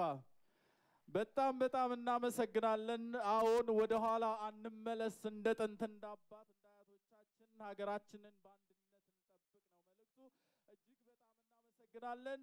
የብሔራዊ ቲያትር የመቀሌ አካባቢ አክሱም እንዲሁም የአድዋ ታሪካዊ ስፍራ አካባቢዎች የሙዚቃ እንዲሁም የባህልና የቲያትር ቡድን አባላትን እጅግ በጣም እናመሰግናለን። ለነበረን ጊዜ ላደረሳችሁን መልእክትና ሞቅ ደመቅ ላለው መድረካችን እጅግ በጣም እናመሰግናለን።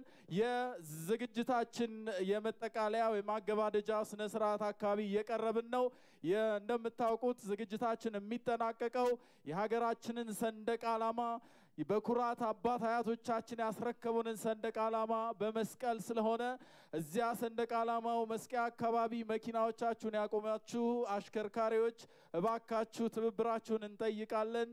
የክብር እንግዶቻችን ወደዚያ ሄደው ነውና ሰንደቅ ዓላማው የሚነሳው መኪኖቻችሁን ተሽከርካሪዎቻችሁን እንድታነሱልን እንዲሁም በዚህ በመውጫው አካባቢ ቆም ያላችሁ እንግዶቻችንም ወደዛ ከፍ በማለት ስፍራችሁን እንድትይዙልን በታላቅ አክብሮት እየጠየቅን ለትብብራችሁ 123ኛው የአድዋ ድል መታሰቢያ አድዋ የአንድነታችን ማህተም ነው በሚል መሪ ቃል ነው እንግዲህ እየተከበረ የሚገኘው። ከአድዋ ከሚተላለፈው የቀጥታ ስርጭት ነው እንግዲህ እየተከታተላችሁ የምትገኙት። በዚህ ሰዓት እንግዲህ የዓለም ሕዝብ ከፍተኛ ትኩረትን የሳበ ጉዳይ ነው የአድዋ ድል። ከ123 ዓመታት በፊት የጥቁር ሕዝቦች ያደርጉታል ይቻላቸዋል ተብሎ የማይታሰበውን ነገር ኢትዮጵያውያን ጭቆናን በመገርሰስ ድል በማድረግ የነጭ ወራሪን የኢትዮጵያውያንን ነፃነት የኢትዮጵያውያንን ድል በዓለም ደረጃ የማይሻር ሁልጊዜ ማንጸባራቂ እንዲሆን አስችሏል።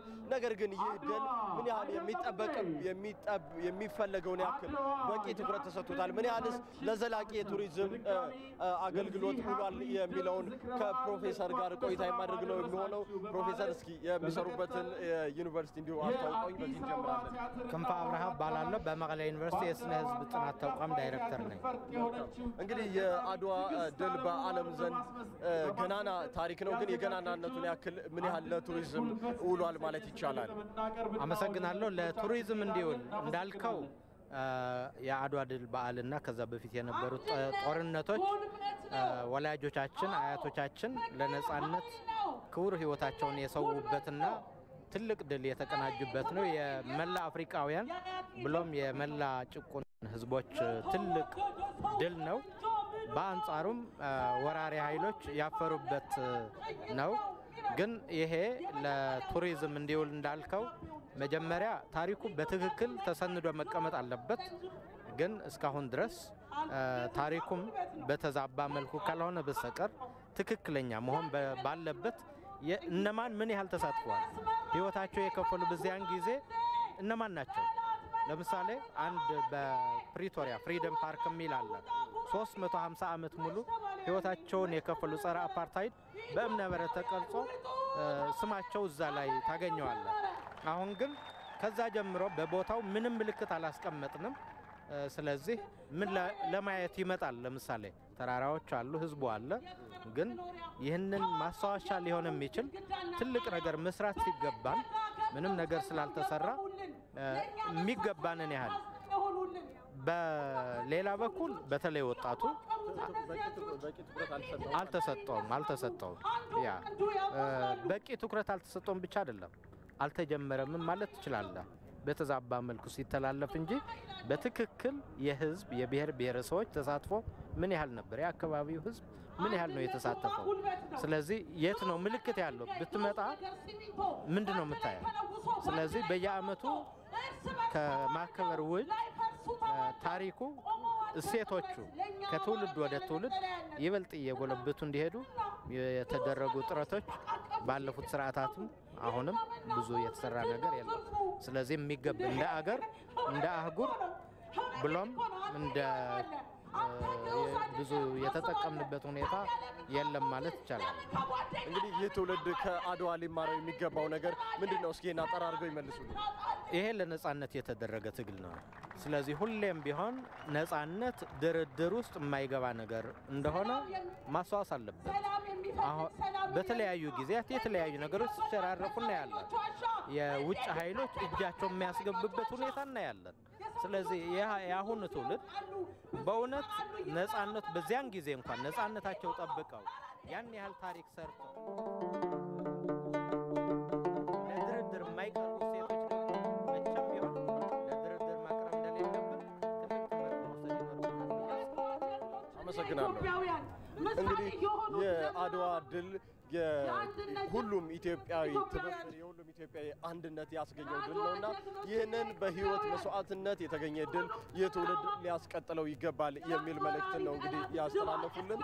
ከተወሰኑ ደቂቃዎች በኋላ ደግሞ ከሌሎች እንግዶች ጋር የመመለስ ነው የሚሆነው።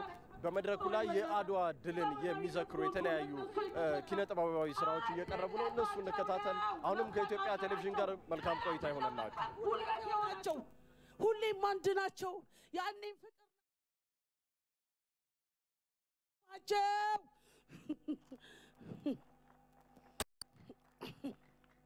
ኢትዮጵያም እንዲህ ናት። ኢትዮጵያም እንዲህ ናት። አንዲት ግዙፍ ሀገር በውስጧ የሞሉ ከተማ የመጡ ያደጉ ባል ሀገር ለውጭ እጅ ያልሰጡ ሰላም የሚፈጥሩ ያን ጊዜ ባንድ ላይ ስለተጣመሩ ቀላል ነበር ጠላት ማባረሩ። እርስ በርስ መዋደድ፣ እርስ በርስ መስማማት፣ ይህ እኮ ነው እድገት፣ ይህ እኮ ነው ልማት።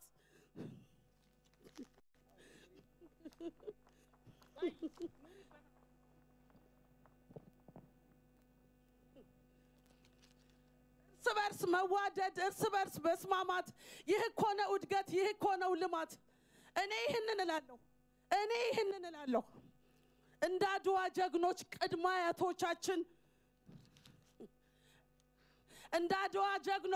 አያቶቻችን እስኪ ዛሬም አንድ ይሁን ይያያዝ እጃችን።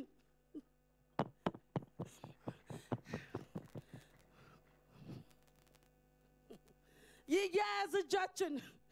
ጸባይ ግባ ከኛ ጸባይ ሁን ደጃችን። እንደ አያቴ ደብዳቤ መግቢያ እኔ ይህንን እላለሁ።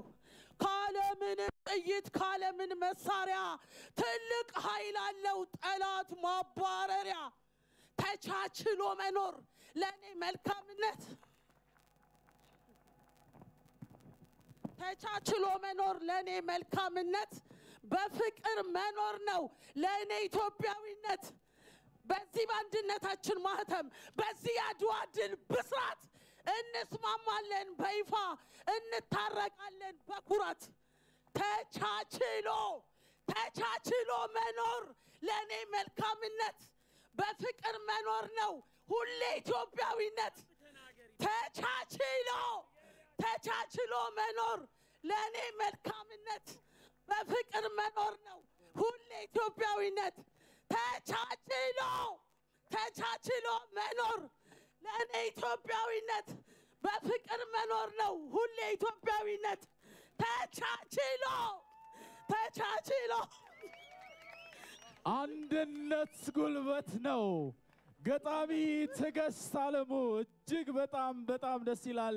ተቻችሎ መኖር ኢትዮጵያዊነት ነው፣ አንድነት ጉልበት ነው እንላለን። እኛም ክብርት ፕሬዚደንት፣ ክብራትና ክብራን፣ በዓለም አቀፋዊነቱ በልዩነት የታሪክ ምሰሶ የሆነው ለመላው ጥቁር የአፍሪካና የዓለም ሕዝቦች የነጻነት ፈርጥ የሆነው በተለይም መደመር ማለት አንድ አይነት መሆን ሳይሆን በአንድ ዓላማ ስር መሰባሰብ ማለት መሆኑን ጠንቅቀው የተረዱ ከመላው የሀገራችን ክፍሎች ሆ ብለው በፍቅር ተሰባስበው የአንዲት እናት ልጆች እንደመሆናቸው በአንዲት ሰንደቅ ዓላማ ስር ተጠልለው አብረው ደምተው አብረው ቆስለው አብረው ሞተው ኢትዮጵያ የሆኑት ጀግኖች አርበኞቻችን ልዩ የስጦታ የሆነው አድዋ ከምንጊዜም በላይ አሁን የትውልዱን መደመር ይሻልና የአድዋ ድል የአንድነታችን ማህተም ነው እንላለን።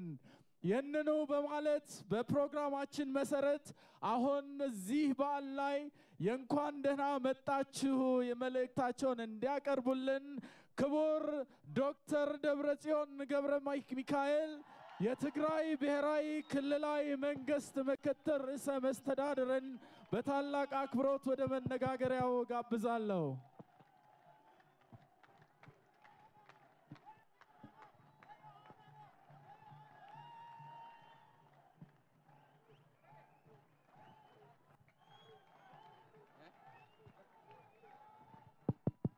ፈተና حارس سلسته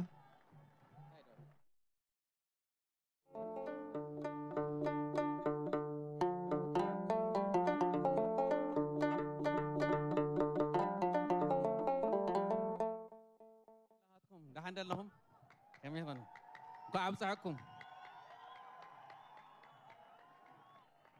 كبرت سالوك زودي يا إفدري بريزيدنت كبرت وزير كريا إبراهيم يا إفدري فيدريشن مكربية تافو قبائي كبرت دكتور هيروت كاساو يا إفدري بحالنا توريزم منستير يتكبراتشو يا فيدرالنا يا كل كفتنيا سرها لافيوش كبراني هايمانوت مروشنا أبات هاربنيوش እንዲሁም ከተለያዩ አካባቢዎች እዚህ በመካከላችን የተገኛችሁና ጥሪ የተደረገላችሁ እንግዶች፣ የተከበራችሁ የአድዋና የአከባቢዋ ነዋሪዎች፣ ክቡራትና ክቡራን፣ በራሴና በትግራይ ብሔራዊ ክልላዊ መንግስት ስም እንኳን 123ኛው የአድዋ ድል በዓል በሰላም አድረሳችሁ አደረሰን ለማለት እወዳለሁ።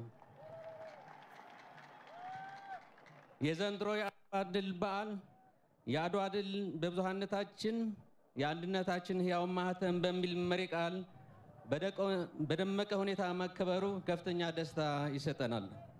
በአድዋ የተሰራው አንጸባራቂ የድል ታሪክ የብዙ ትምህርቶች ምንጭ የሆነ አገራዊ፣ አህጉራዊና ዓለም አቀፋዊ ፋይዳ ያለው ታሪካዊ ድል ነው።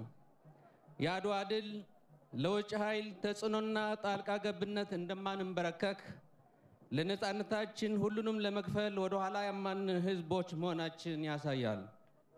በመሆኑም የአገራችን የአፍሪካና ሌሎች ደካማ ተብለው የሚፈረጁ ህዝቦች በብሔር፣ በሃይማኖት፣ በማህበራዊ ቦታቸው ሳይለያዩ በጋራ ለጋራ ተራማጅ ህዝባዊ ዓላማ ከተነሱ ሊገመት ሊተነበይ የማይችል ውጤት ማስመዝገብ እንደሚችሉ አድዋ ሕያው ምስክር ነች። አድዋ በተወሰኑ ኢትዮጵያውያን ሳይሆን ሁሉም ኢትዮጵያውያን በቀጥታም በተዘዋዋሪም ያለ ልዩነት አቅሞቻቸው አቀናጅተው ማባዛት በመቻላቸው ያልተጠበቀው ድል ታሪክ ለሁሉም ዓለም አስመስክረዋል። በመሳሪያ ጋጋታ ህዝብን አገርን መርገጥ ማንበርከክ እንደማይቻል አድዋ ታስተምረናለች። በኋላ ቀር መሳሪያ ግን ደግሞ ህዝባውና ፍትሃዊ የነጻነት ዓላማ ያለው ሰራዊትና ህዝብ ጥሩ አመራር ካገኘ አሸናፊ መሆኑ የማይቀር መሆኑን ያሳያል። ይህ በፋሽስት የጣሊያን ወረራ ኃይል የተቀዳጀው ድል ከዛ በፊት በተለያዩ ቦታዎችም ማለት በጉንደት፣ በጉራዕ፣ በደጓዓሊ ከአድዋ ጦርነት ጥቂት ጊዜያት ቀደም ሲልም በእምባላጀና በመቀሌ የተገኙ ድሎች ለአድዋ ለማጠቃለያው ድል ከፍተኛ አስተዋጽኦ ያደረጉ ተደማሪ ድሎች ናቸው። ለዚህ አኩሪ ድል ላበቁንና የእብሪት ወረራውን ለመከቱ ጀግኖች አባቶቻችንና እናቶቻችን ታላቅ ክብር ይገባቸዋል። ይህ አኩሪ ታሪካቸውም ምንጊዜም እየተዘከረ የሚኖር ሕያው ድል ነው። ይህ አንጸባራቂ ድል የቀኝ ገዢዎች ቅስም የሰበረ ብቻ ሳይሆን በዘመኑ በጭቆና ግዛት ስር ለነበሩ የዓለም ጥቁር ህዝቦች ታላቅ የነጻነት ተስፋን የፈነጠቀ ድልም ነው። የአድዋ ድል በተለይ በወቅቱ በቅኝ ግዛት ቀንበር ወድቀው ለነበሩ የአፍሪካ ሀገሮችና በዘር መድሎ ይሰቃዩ ለነበሩ ጥቁር ህዝቦች ተስፋን የፈነጠቀ የነጻነት አርማም ነበር። በመሆኑም በመላው ዓለም ለነጻነት የሚደረገውን ትግል ቀስቃሽ አድዋ ናት። ክብርት ፕሬዝዳንት፣ ክቡራትና ክቡራን፣ ለአድዋ ጦርነት በወቅቱ መንስኤ ከሆነው ከውጫሌ ውልም ተገቢው ትምህርት መቅሰም ይገባናል። ከውጭ አገር የሚደረግ ማንኛውም ስምምነት በጥንቃቄ መፈጸም እንዳለበት፣ በውል የሚሰፍሩ የቃላቶች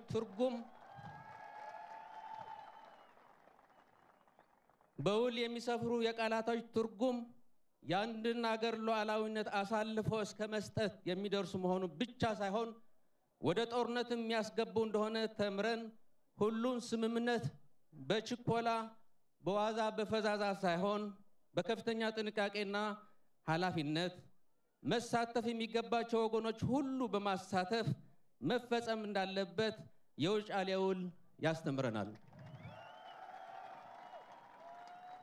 በአድዋ ጦርነት ወቅት የነበሩ ቀኝ ገዢዎች የአፍሪካና ሌሎች ደካማ አገሮችን ድርሻቸውን ተከፋፍለው ወረው በጉልበት ይገዙ እንደነበረ፣ የአሁኑ የውጭ ተጽዕኖ ግን በተዘዋዋሪ አገሮች የፖሊስን ነጻነት እንዳይኖራቸው በማድረግ ዜጋው በመሰለው አገሩ በተለያዩ ተጽዕኖ በብድርም ጭምር በቁጥጥራቸው ስር ማስገባት እንደሆነ በመገንዘብ እኛም ለሀገራችን ከማንኛውም የውጭ ጣልቃ ገብነት ጠብቀን እንደ ቅድመ አያቶቻችንና አያቶቻችን ነጻነታችንን አስጠብቀን ለቀጣዩ ትውልድ ማስረከብ የወቅቱ ኃላፊነታችንና ግዴታችን መሆኑ መገንዘብ ይገባል። ክብርት ፕሬዝዳንት፣ ክቡራትና ክቡራን፣ ታሪክ እንደሚያስገነዝበን አገራችንን ለመድፈርና ለማንበርከክ እስካሁን የመጣ የውጭ ወራሪ በጂኦግራፊው አቀማመጡ ምክንያት ዋናው መግቢያ በሩ በትግራይ በኩል ቀድሞ የሚገጥመውም ከትግራይ ህዝብ መሆኑ ማስተዋል ተገቢ ነው። ዛሬ የምናከብረው የአድዋ ድል በዓልም የሁሉም ኢትዮጵያውያን ድል ቢሆንም ውጊያው በትግራይ የተለያዩ ቦታዎች አስቀድሞ ሲካሄድ ቆይተው የማጠቃለያ ውጊያው በአድዋ የተጠናቀቀ በመሆኑ የትግራይ ህዝብ ለድሉ የከፈለው መስዋዕትነት በቀላሉ የሚታይ አይደለም።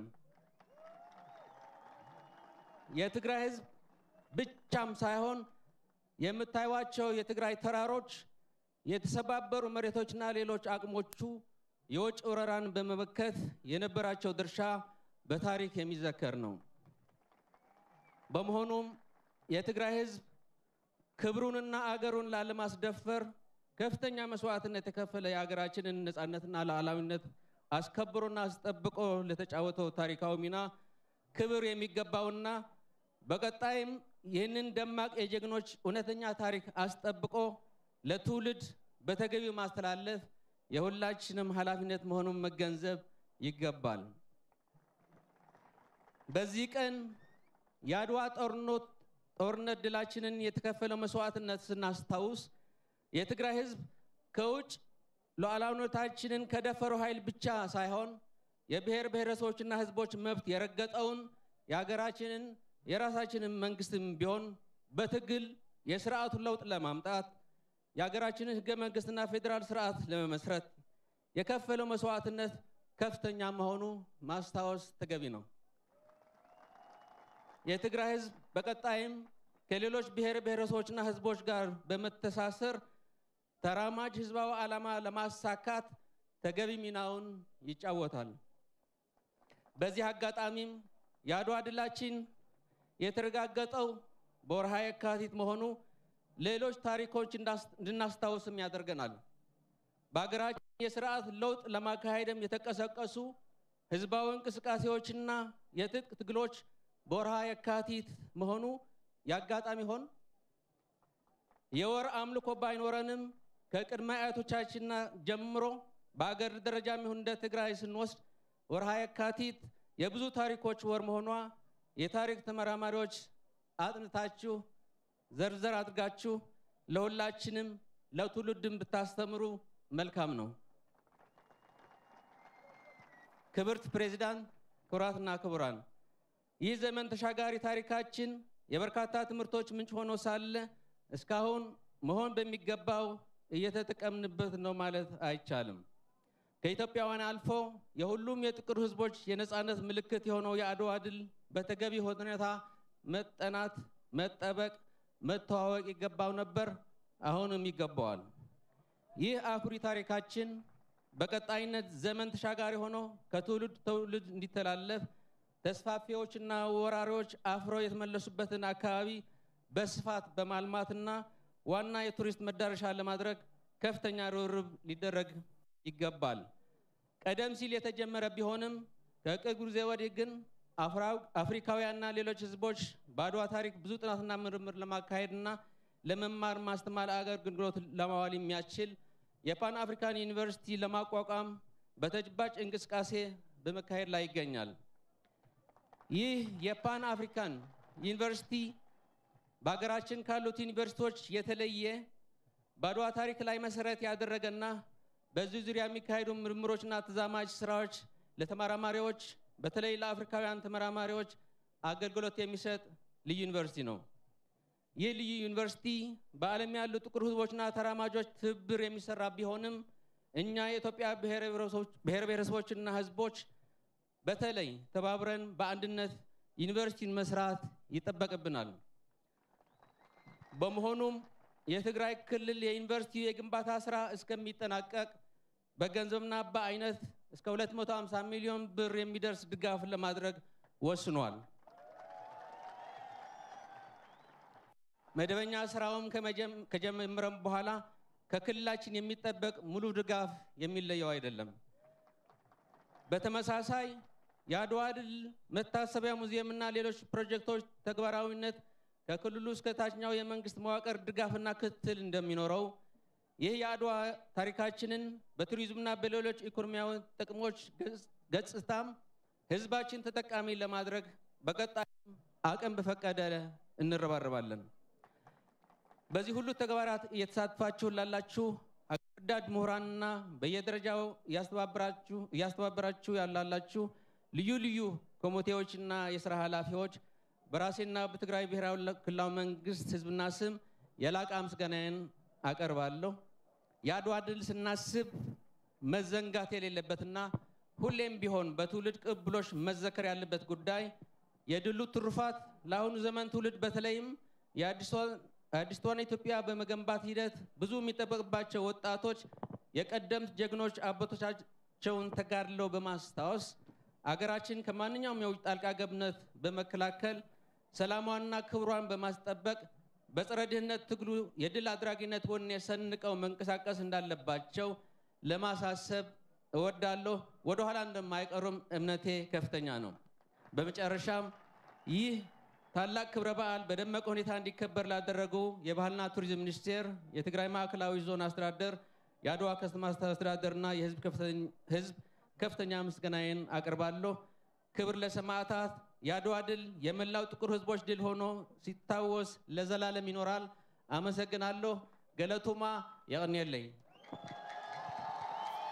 ክቡር ዶክተር ደብረጽዮን ገብረ ሚካኤል የትግራይ ብሔራዊ ክልላዊ መንግስት ርዕሰ መስተዳድር ይህንን 123ኛውን ታላቁን የአድዋ ድል በዓል አከባበር ምክንያት በማድረግ ላደረጉልን የእንኳን ደህና መጣችሁ ንግግርና መልእክታቸው እጅግ በጣም እናመሰግናለን። አዎ አድዋ የነጻነትን ልዩ ውበት ታላቅነት በአድዋ ተራሮች በደም ቀለም የጻፉ የቀደሙ ኢትዮጵያውያን ነጻነት ለሰው ልጆች ከፈጣሪ የተሰጠ የማይገሰጽ ጸጋ መሆኑን ዳግመኛ ለዓለም ያረጋገጡበት ድል ነውና አድዋን ስንዘክር የነዚያን የአኩሪ ታሪክ መሪ ተዋንያን ገድል በጉልህ የምንዘክርበት ነው። ለዚህም ነው አሁን የጥንታዊት ኢትዮጵያ ጀግኖች አርበኞች ማህበር ምክትል ፕሬዝዳንት የሆኑትን የተከበሩ አምባሳደር አለማየሁ አበበ መልእክት እንዲያስተላልፉ በታላቅ አክብሮት ወደ መነጋገሪያው ጋብዛለሁ።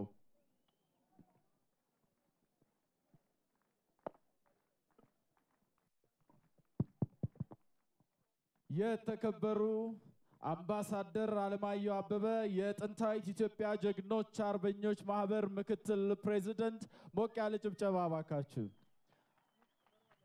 ዘላለማዊ ክብር ለጀግኖች አባቶቻችንና አያቶቻችን እንላለን።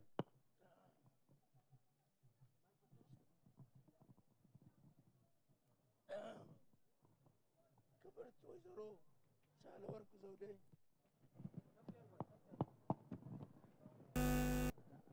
የኢትዮጵያ ፌዴራላዊ ዴሞክራቲክ ሪፐብሊክ ፕሬዚደንት፣ እሺ ክቡራትና ክቡራን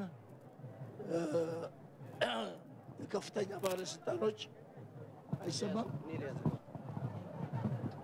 ክቡራትና ክቡራን በዓሉን አከባበር ላይ የተገኛችሁ ወገኖቼ፣ ከሁሉ አስቀድሜ በታላቁ የድል በዓል አከባበር ላይ ለመገኘት እንኳን ደህና መጣችሁ።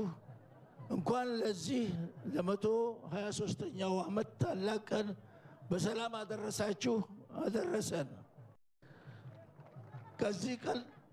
በዚህ ቀን የጥንታዊት ኢትዮጵያ ጀግኖች አርበኞች ማህበርን ወክዬ ለመናገር በመቻሌ የተሰማኝን ደስታ ለመግለጽ እወዳለሁ።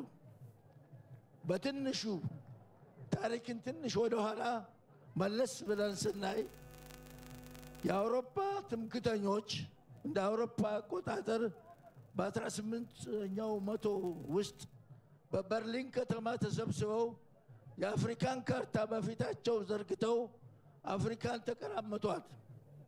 አውሮፓውያን አገሮቻቸውን ለማበልጸግ በድንግል መሬት ለመጠቀም በርካሽ የሰው ጉልበት ለማትረፍና ከክርሰ ምድሯን በሚገኙት ማዕድናት ለመንበሽበሽ ነበር።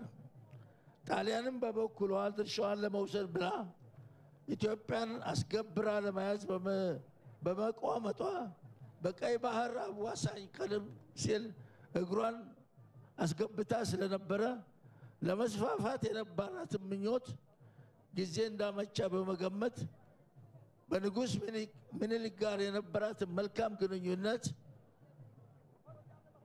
በተወካዩ አሳሳቢነት እንደ አውሮፓ አቆጣጠር ሚያዝያ ወር 1889 ወሎ ውስጥ በምትገኘው ውጫሌ በተባለ ስፍራ መልእክተኛው ከጣሊያኑ በንጉሱ ኢምፐርቶስ ስም ሆኖ በሸፍጥ ስምምነት በኢትዮጵያ ጋር ተፈራረሙ።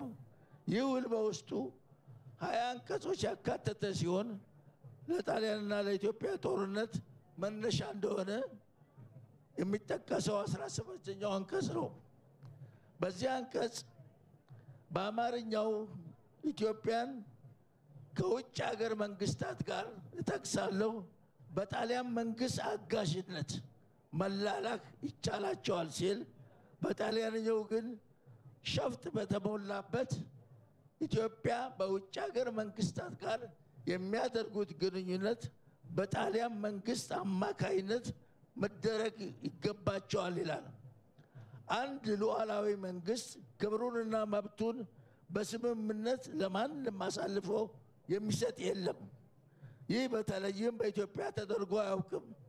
ስለሆነም ንጉሠ ነገሥት አፄ ምኒልክ ውድ ባለቤታቸው የኢትዮጵያ ብርሃን ተብለው ይወደሱ የነበሩ ብልሃ እቴጌ ጣይቱ እጅግ በከረረ መልኩ ከጣሊያኑ መልእክተኛ ጋር ተከራክረው ጉዳዩ ሳይቋጭ ተለያይተዋል። በመሃሉ ንጉሠ ነገሥት አፄ ዮሐንስ የእናት ሀገራቸውን ሉዓላዊነት ለማስጠበቅ ከደርቡሾች ጋር ጦርነት ገጥመው መሰዋዕታቸው እንደታወቀ ንጉሥ ምኒልክ በህዳር ወር 1889 የኢትዮጵያ ንጉሠ ነገሥት ተብለው ዘውድ ጫኑ።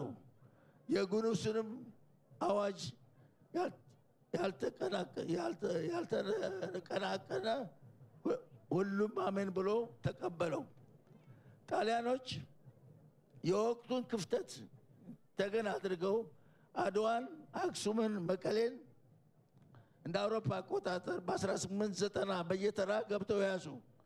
አፄ ምኒልክ ውሉን አፍርሰው ለአውሮፓ መንግስታት እንዳሳወቁ የጣሊያን ጦር እየተንፏቀቀ መጥቶ የአምባላጌን ተራራ ይዞ መመሸጉ ታወቀ። ይህ የጠላት ሰራዊት ከሀገር ለማባረር አፄ ምኒልክ መስከረም 1895 ላይ በየአውራጃው ያሉትን አገረ ገዦች ለምክክር እንጦጦ ቤተ መንግስት ድረስ አስጠርተው ከተመካከሩ በኋላ ሁሉም ሰራዊቱን ይዞ ወደ ግንባር እንዲዘምት የክተት አዋጅ አስነገሩ። የኢትዮጵያ ሕዝብ የንጉሠ ነገሥቱን ጥሪ ተቀብሎና ተንተርሶ በየቀየው መሳሪያውን ቀለቡን ቋጥሮ በየጦሩ አበጋዙ እየተመራ ጉዞውን ወደ አድዋ አደረገ። ጦርነቱ ከመጀመሩ በፊት ከአፄ ምኒልክ ከራስ መኮንን ከእቴጌ ጣይቱ ለጣሊያን የጦር መሪዎች ይቀርብላቸው የነበረ የሰላም ጥያቄ በጣሊያኖቹ በኩል በእብሪት ውድቅ ሲያደርጉት የኋላ ኋላ ግን የሰላም ንግግር ፈላጊዎች እነሱ ሆኑ። የአፄ ምኒልክ ሰላም መፈለግ በጣሊያኖች በኩል እንደ ደካማነት ነበር የተቆጠረው። የዛሬ 123 ዓመት በዕለተ ቅዱስ ጊዮርጊስ ዋናውና ወሳኙ ጦርነት ተከፍቶ ጀግናው የኢትዮጵያ ሕዝብ በዘመናዊ መሳሪያ የታጠቀ የጣሊያንን ሰራዊት በግንባር ተፋልሞ በአንድ ቀን ጦርነት ኢትዮጵያ ድልን ተቀዳጀች። የጣሊያን ጦር በአምባላጌ ያለው ምሽጉን ያጠናገረው ከምሽጉ ውጪ ጠርሙሶች ሰባብሮ ዙሪያውን በመበተን ባለምስማር ሽቦ መሬት ለመሬት አንጥፎ በባዶ እግሩ የዘመተውን የኢትዮጵያን ሰራዊት በዚህ መሰናክል ለመገደብ ነበር። ጀግናው የኢትዮጵያ ሰራዊት ግን መሰናክሉን ከቁም ነገር ሳይቆጥር ደሙን እየረጨ በዛ በመሳሪያ የደለበ የጠላት ኃይል ላይ ድል መጎናጸፉ የሚያስደንቅ ነበር። እንግዲህ እንዲህ አይነት የጀግንነት መስዋዕትነት የከፈለና ድልን የተጎናጸፈ ታሪክ የሰራ በየትኛውም ዓለም አልተከሰተም። በአንድ የአውሮፓ ኃይል ላይ ኢትዮጵያ የተጎናጸፈችው ድል በዓለም ዙሪያ ላሉ ጥቁር ህዝቦች ዘንድ አንገትን ቀና ያስደረገ የኩራት ቀን ነበር ነው። ሚስተር ጆርጅ በርክሊ የተባለው ተመራማሪ የታሪክ ተመራማሪ የአድዋ ዘመቻና የሚኒልክ አነሳስ በተሰኘው መጽሐፍ 20 ሺህ ያህል ወታደሮች ያሉት የአውሮፓ ጦር በአፍሪካ ሰዎች ለመጀመሪያ ጊዜ ተሸነፈ። በእኔ እምነት መሰረት በዘመናችን ታሪክ ውስጥ እንደ አድዋ ያለ ጦርነት የለም። በእልቂቱ በኩል 25,000 ሰው በአንድ ቀን ጀንበር የረገፈበትና የቆሰለበት ነበር። ጥቁር ዓለም በአውሮፓውያን ላይ ሲያምፁና ሲያሸንፉ የመጀመሪያው መሆኑ ነው። አበሾች አደገኛ ህዝቦች መሆናቸው በኦሪት ዘፍጥረት ጀምሮ ተጽፎላቸዋል። የኛ ዓለም ገና ቶር እና አማልክት ሲያመልክ በነበረበት ጊዜ አበሾች የክርስትና ሃይማኖት የተቀበሉ ናቸው ሲል የምስክር ቃሉን ሰጥቷል። በአድዋ ጦርነት ጊዜ አጼ ምኒልክ መላው ኢትዮጵያውያንን ከዳር እስከ ዳር ለአንድ ዓላማ በአንድነት ማሰለፍ መቻላቸው ለድል መብቃታቸው ለኢትዮጵያ አስደናቂ የጀግንነት ክብርና ዝና ማተረፍ ያስቻለ ተግባር ነው ይላል ጸሐፍቱ። ምኒልክ በታጋሽነትና ሚዛኑን በጠበቀ መልኩ ሀገርን የማስተዳደር ችሎታ ነበራቸው። ምኒልክ የጎሳ ጥላቻ አልነበራቸውም። ይህንንም አጠገባቸው ካሉት ትላልቅ ክብር የተሰጣቸው ባለስልጣኖች ከሁሉም የተውጣጡ መሆናቸው መረዳት ብቻ በቂ ነው።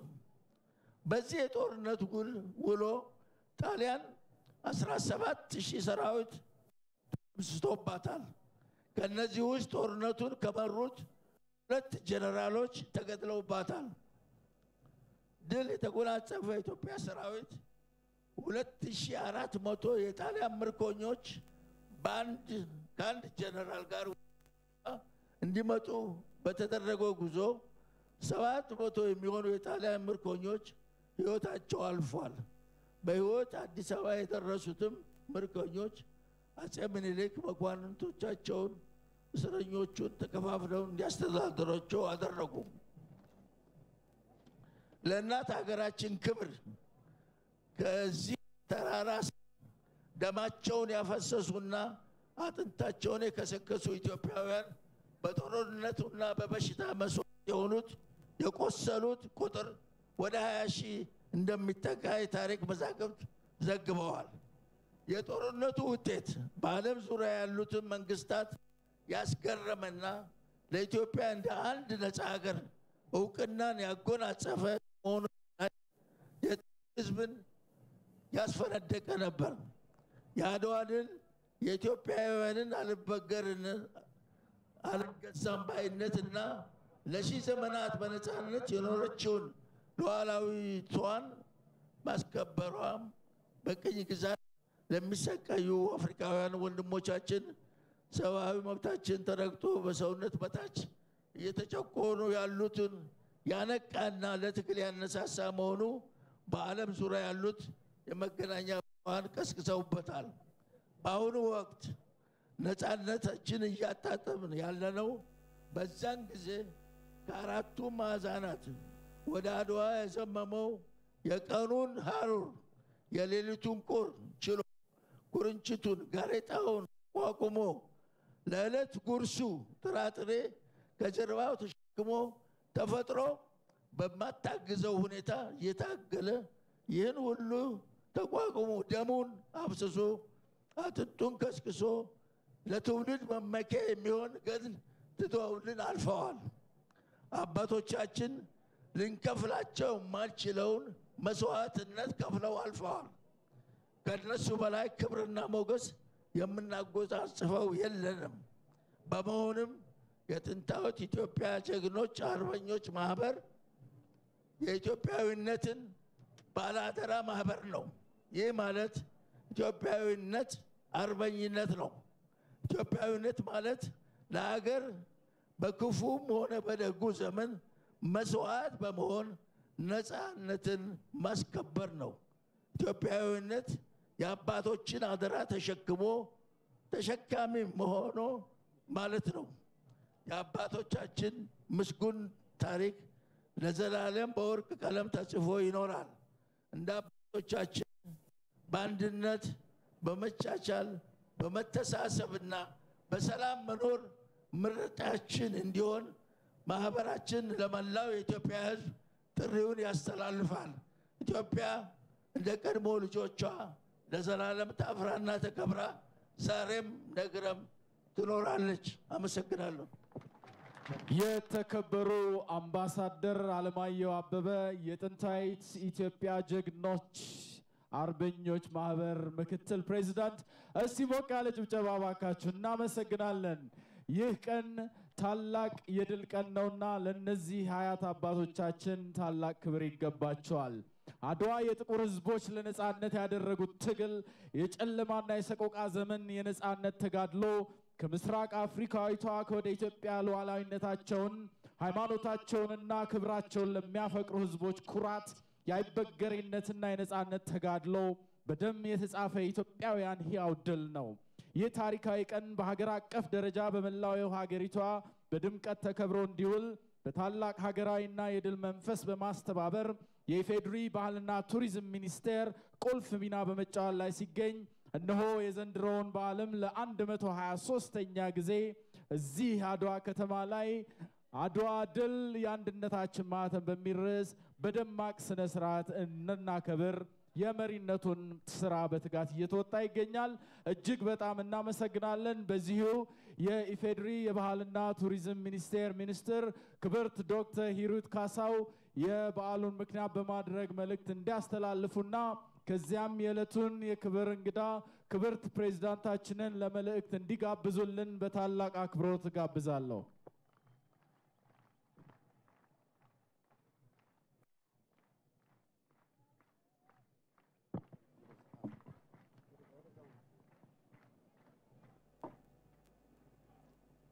ክብርት ወይዘሮ ሳህለወርቅ ዘውዴ የፌዴሪ ፕሬዝዳንት፣ ክብርት ወይዘሮ ኬሪያ ኢብራሂም የፌዴራል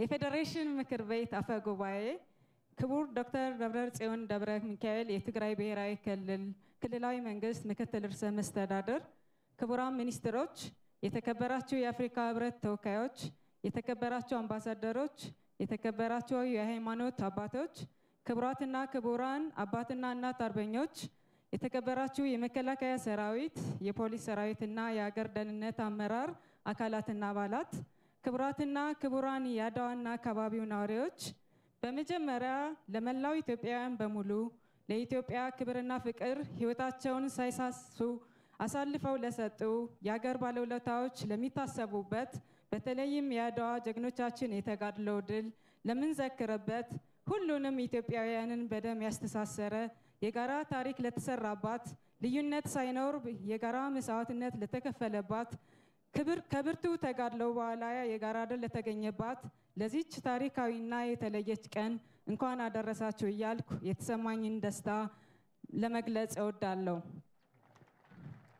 ክብርት ፕሬዝዳንት፣ ክቡራትና ክቡራን፣ ዳግማዊ አፄ ምኒልክ፣ ንግስት ጣይቱ፣ ንጉስ ሚካኤል፣ ንጉስ ተክለ ሃይማኖት፣ ራስ መንገሻ፣ ራስ አሉላ፣ ራስ መኮንን፣ ባልቻ አባ ነፍሶ፣ ፊታውራሪ ገበየውና መሰሎቻቸው በስራቸው ያሰለፏቸውን ኢትዮጵያውያን ዘር፣ ቀለም፣ ሃይማኖት፣ ጾታ፣ የቆዳ ቀለም ሳይለያቸው እንደ አንድ ቃል ተናጋሪ እንደ አንድ ልብ መካሪ የመሪያቸውን ቃል አክብረው በቀጠሮ ቦታ ተሰባስበው ወራሪውን የጣሊያን ጦር በአምባላጄ በመቀሌና ኋላም በዋና ወደ ውጊያ በአድዋ ጠላትን ጥለው እየወደቁ በደም ዋሽተው በአንድ መቃብር ተቀብረው ታሪካችንን ከፍ ባለ የታሪክ ማማ ላይ የሰቀሉ አንገታችንን ደፍተን ሳይሆን ቀና ብለን እንድንራመድ ላደረጉ ቀደምት ጀግኖች ኢትዮጵያውያን አርበኞቻችን ከፍ ያለ ምስጋናና ክብር በዚህ ደማቸው ባፈሰሱባት ምድርና ቀን ሊቸራቸው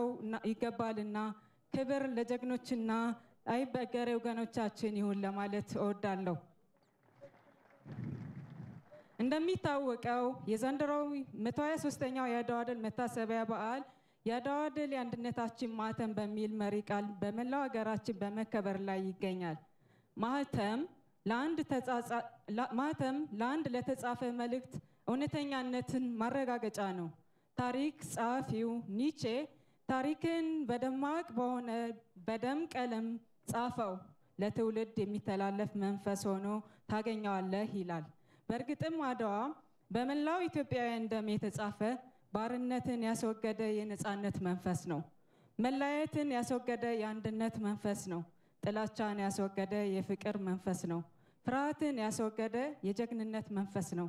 በአጭር ቃል በመላው ዓለም ያሉ ጥቁር ህዝቦችን እኔ ጥቁር ነኝ ነገር ግን ውብና ጀግና ነኝ እንዲሉ ያስቻለ በደም የታተመ ማህተም ነው።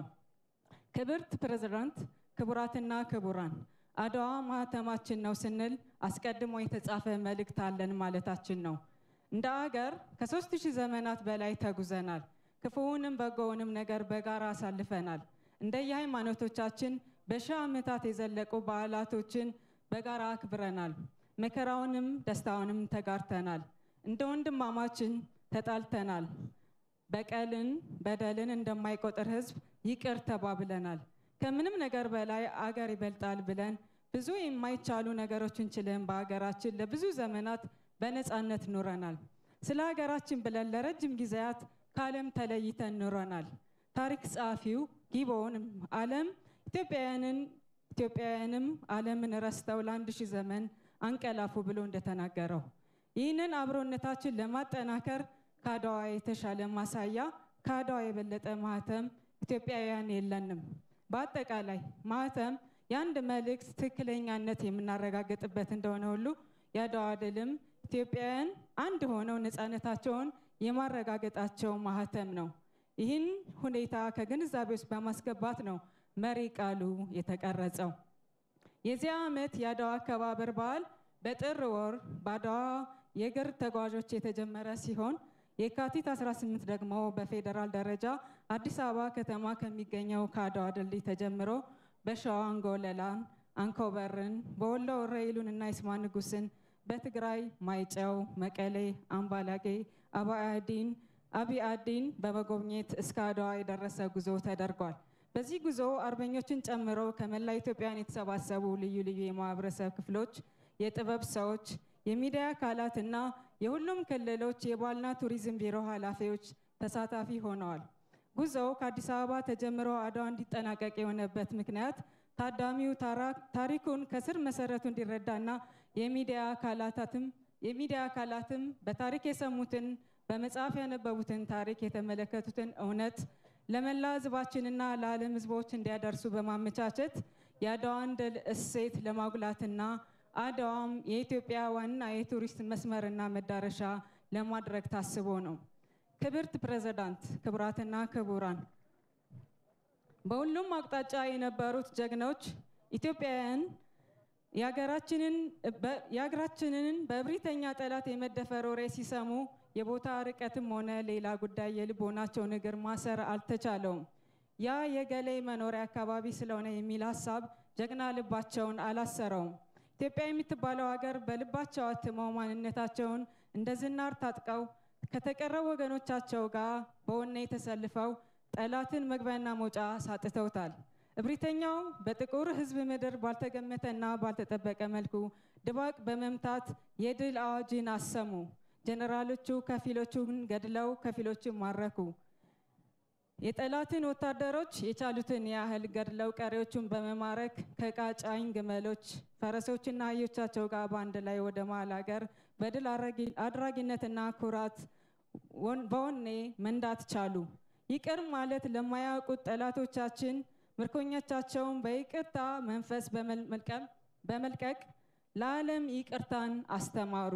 ይህን ሁሉ እንደ አንድ ዜጋ ሳስብ የቀደሙ ጀግኖች አባቶቻችንና እናቶቻችን ምን ያህል የጠለቀ የሀገር ፍቅር ስሜትና ጀግንነት እንደነበራቸው እረዳለሁ።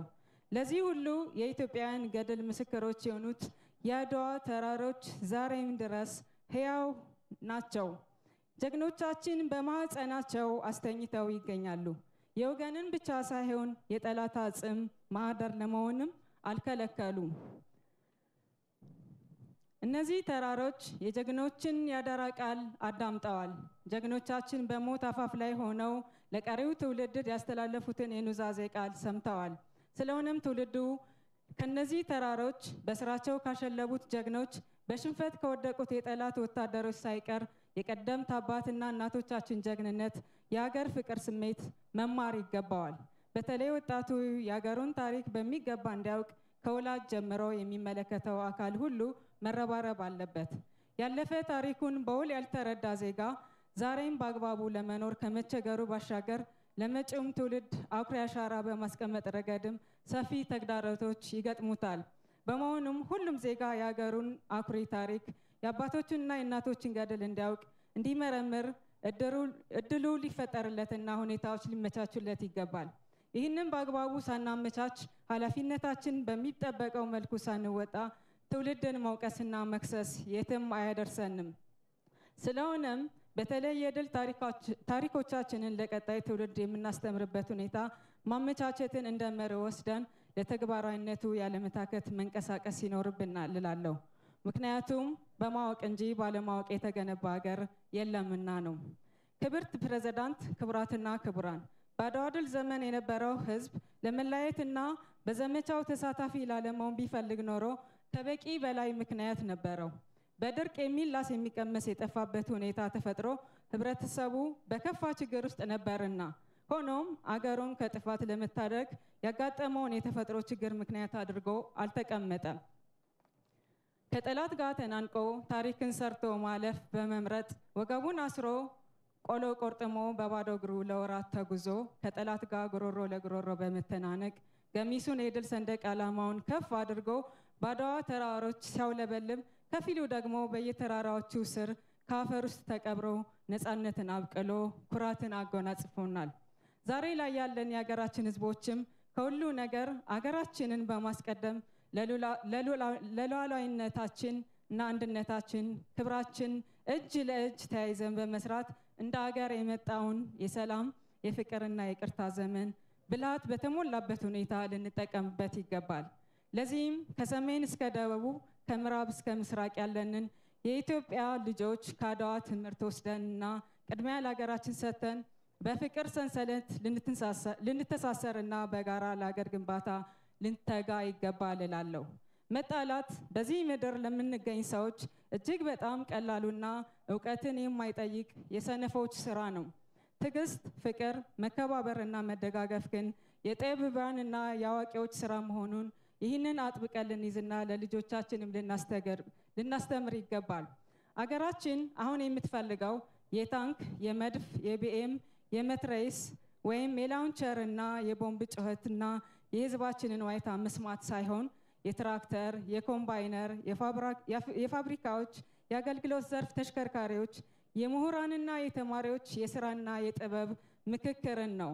አገራችን የመጀመሪያዎቹን የጥፋት መሳሪያዎች ድምፅ በሚገባ ታውቃቸዋለች።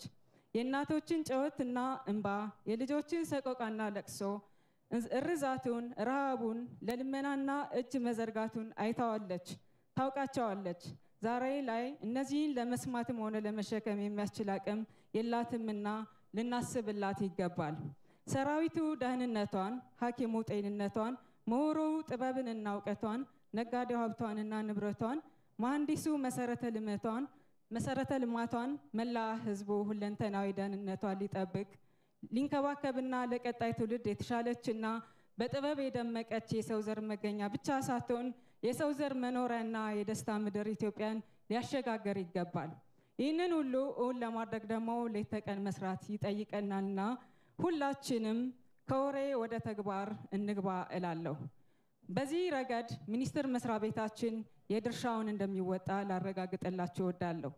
ክብርት ፕሬዝዳንት፣ ክቡራትና ክቡራን፣ በመጨረሻም ይህ በዓል በዚህ መልኩ እንዲከበር ባለቤት ሆኖ ከፍተኛ ሚና በመጫወት ወሳኝ አስተዋጽኦ ላበረከተው የትግራይ ብሔራዊ ክልላዊ መንግስት፣ ለፌዴራልና ለክልል የጸጥታና የደህንነት አካላት፣ ለኪነ ጥበብ ባለሙያዎች፣ ለጉዞ አድዋ አስተባባሪዎችና ተጓዦች፣ ከሁሉም ክልሎች ለመጣችሁ የህዝብ ተወካዮች፣ ለአባትና እናት አርበኞቻችን፣ ከሁሉም ክልል ለመጣችሁ የባህልና ቱሪዝም ቢሮ ኃላፊዎች፣ ለዘርፉ ማህበራት ወኪሎች፣ ለሚዲያ አካላት፣ ለአድዋ ከተማ አስተዳደር አመራርና መላ ነዋሪዎች እንዲሁም በቀጥታም ሆነ በተዘዋዋሪ ለበዓሉ ድምቀት አስተዋጽኦ ላበረከታችሁ አገር ወዳድ ህዝቦች በሙሉ የላቀ ምስጋናን እያቀረብኩ በመጨረሻም ክብርት ፕሬዝዳንት ወይዘሮ ሳህለወርቅ ዘውዴ በዓሉን በማስመልከት ለመላ ኢትዮጵያ መልእክት እንዲያስተላልፉ በታላቅ አክብሮት እጋብዛለሁ።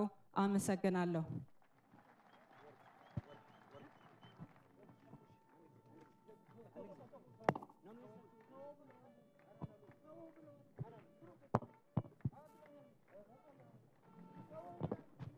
ክብራትና ክብራን የኢፌዴሪ ፕሬዝዳንት ክብርት ሳህለወርቅ ዘውዴ የዚህ የበዓሉ የክብር እንግዳ መልእክት ላይ ያስተላልፉልን ነው። እናመሰግናለን።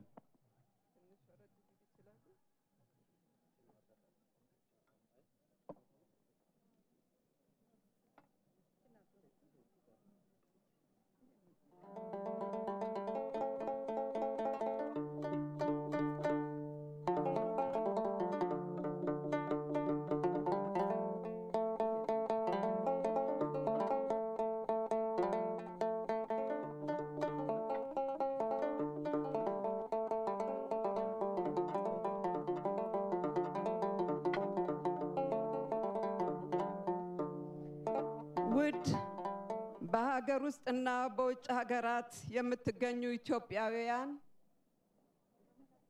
የተከበሩ የፌዴሬሽን ምክር ቤት አፈ ጉባኤ ክብርት የባህልና ቱሪዝም ሚኒስትር ክቡር የትግራይ ብሔራዊ ክልላዊ መንግስት ምክትል ርዕሰ መስተዳድር ዶክተር ደብረጽዮን ገብረ ሚካኤል ዘተኸበርኩም ናይ አድዋን አካባቢን ነበርቲ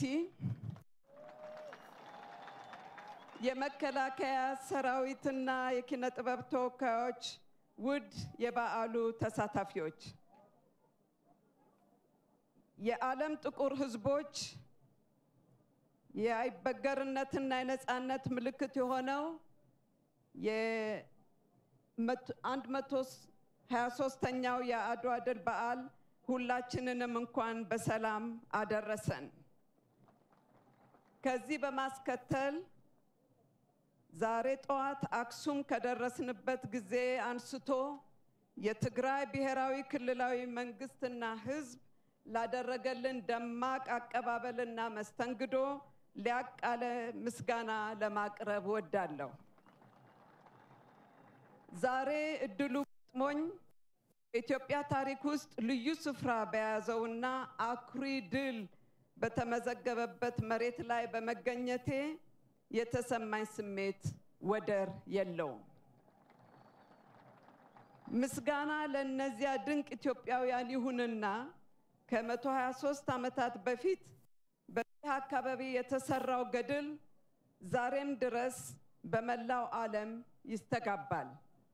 የአያቶቻችን እጅግ የሰመረ ጀግንነት በምንም መመዘኛ አቻዊነት ያልታየበትን ጦርነት ዓለምን ጉድ ባሰኘ መልኩ በድል በመጠናቀቅ የድል ችቦ አስለኩሷል። ደማቸውንና አጥንታቸውን ገብረው ኢትዮጵያችንን ከፍ እኛን ልጆቻቸውን ደግሞ ቀና አድርገውናል።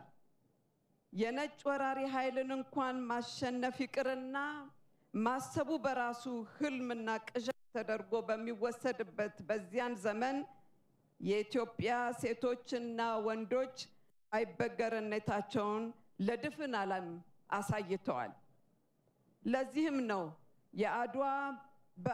በአድዋ ድል ማግስት ኢትዮጵያንና ህዝቦቿን ለመወዳጀትና ለመተዋወቅ የሚፈልገው ሀገርና መንግስት በዚያው ልክ እየጨመረ መምጣቱን ታሪክ የሚነግረን።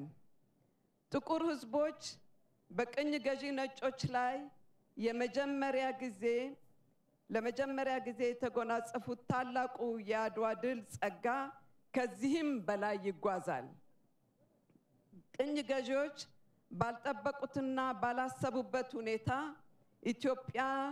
ኢትዮጵያውያን ያከናወኑት እጅግ አስገራሚ ገድል እንደተሰማ የዓለምን ቀጣይ ጉዞ ሊለውጡ የሚችሉ ሁኔታዎች መከሰታቸው አልቀረም። ከአፍሪካ እስከ አሜሪካ እና ካሪቢያን ምድር የነጻነት ፍላጎት ላይበገር ተቀጣጠለ። በባርነት ቀንበር ስር የነበሩት መላው የዓለም ጥቁር ህዝቦች እጅግ አሰቃቂ በሆነ በደልና ረገጣ ሊቀጥሉ እንደማይችሉ በማመን ለአንዴና ለመጨረሻ ጊዜ በቅኝ ገዢዎች ላይ እንዲነሱ አድርጓቸዋል። በተለያየ የዓለም ክፍል የተዘረጋው የቅኝ ግዛት መረብ እንዲበጣጠስ መንገዱን አመቻችቷል። የኋላም ከሰው በታች የሚኖሩበትን ሁኔታ አሽቀንጥሮ በመጣል ክብራቸውን አውጀዋል። ክቡራትና ክቡራን፣ አሁን ከምንገኝበት ሀገራዊ ሁኔታ አንጻር የአድዋን ድል ምስጢር ደጋግመን እንድንመረምር የምንገደድበት ሁኔታ ላይ ነን ብዬ አምናለሁ። በዓሉን በየዓመቱ ከማክበርና ከመዘከር በላይ መሄድ ይኖርብናል። እንኳንስ እንደዚህ ያለ ወደር የሌለው ታሪክ ይቅርና ታሪክ ነው፣ እንወቀው፣ እንቀበለው፣ እንማረው እናስተምረው።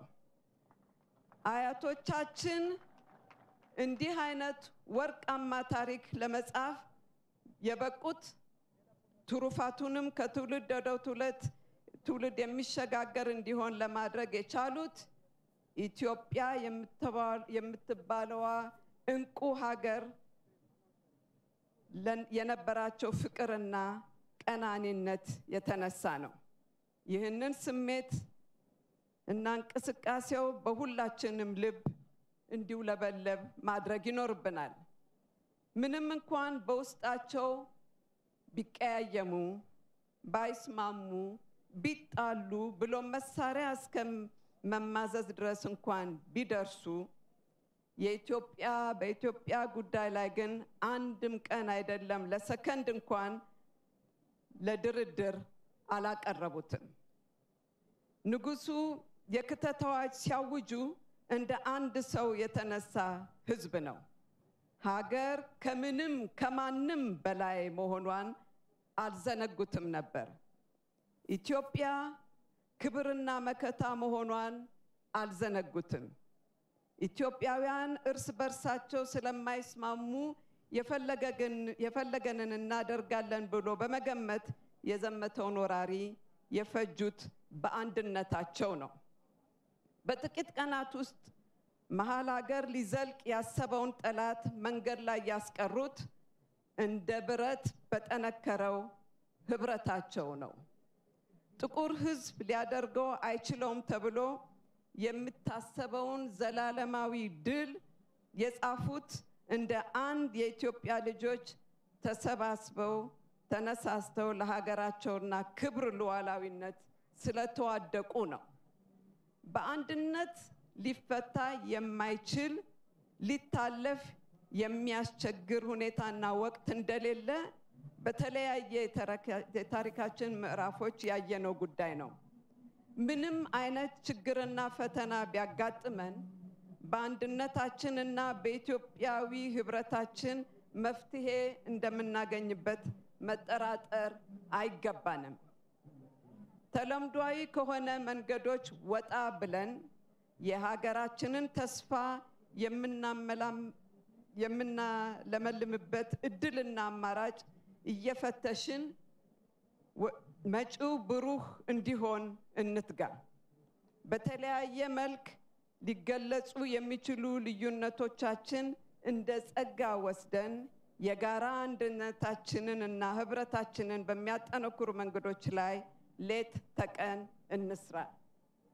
ያኔ የአንድ አድዋ ድል ብቻ ሳይሆን የብዙ አድዋ ድሎች ባለቤት እንሆናለን። ሀገራችንም እኛም በኩራት መሰላል ላይ እንረማመዳለን። ዛሬ ከባድ የሚመስሉን ችግሮቻችን የአድዋ ድል ባለቤቶች ተራምደዋቸው ካለፉ አጎች ጋር ሲነጻጸሩ ከአቅማችን በላይ አይደሉም። ስለዚህም ያለ ጥርጥር በአማረ ስኬት ለመተካት እድሉ በእጃችን ነው። ቀጣዩ ትውልድ የሚረካበት ሀገርም በብዙ ውጥንቅጥ ውስጥ የምትተራመስ ሳትሆን የተረጋጋችና ለዜጎቿ የምትስማማ ምድር ትሆናለች። ይህ እንዲሆን ደግሞ የሁላችንም የአገራችን ሴቶችና ወንዶች በሙሉ ኃላፊነት ነውና የምንችለውን ሁሉ እናድርግ። የአሁኑ የክተት አዋጅ አንዲቷን አገራችን ኢትዮጵያን ከድህነት የተላቀቀች የበለጸገች ለማድረግ ይሁን። በድጋሚ መላው ኢትዮጵያውያንን እንኳን ለ123ኛው የአድዋ ድል በዓል አደረሰን አደረሳችሁ እላለሁ። የዛሬ 123 ዓመታት በፊት ተችሎ ነበር። ዛሬም እንዲቻል እናድርግ።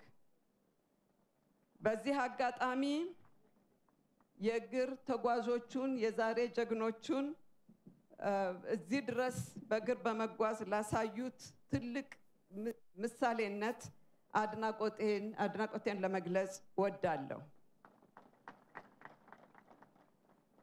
በጣም ይፈትወኩም በጣም ይሄበርኩም ፈጣሪ አምላካችን አገራችንን እንደ ወትሮ ሁሉ ዛሬ የሚባርክልን የእርኔሌ አመሰግናለሁ። የ123ኛው የታላቁ የአድዋ ድል በዓል የክብር እንግዳና የኢፌድሪ ፕሬዚደንት ክብርት ሳህለወርቅ ዘውዴን እጅግ በጣም እናመሰግናለን።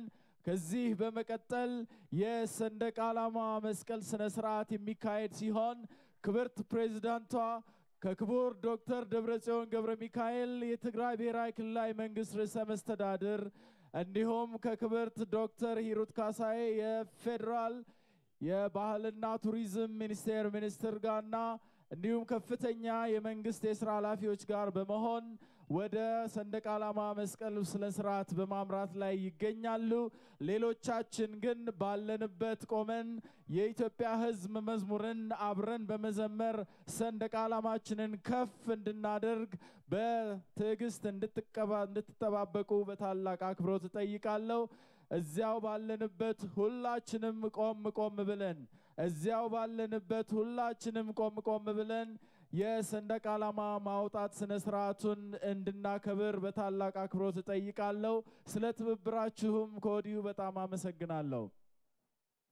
የአድዋ ድል የአንድነታችን ማህተም በሚል መሪ ቃል የተዘጋጀውና በደማቅ ሁኔታ እየተከበረ ያለው 123ኛው የታላቁ የአድዋ ድል በዓል አከባበር እዚህ በታሪካዊቷ የአድዋ ከተማ እንደዚህ ደመቅ ባለና እጅግ በሚያኮራ ስነ ስርዓት እየተካሄደ ይገኛል።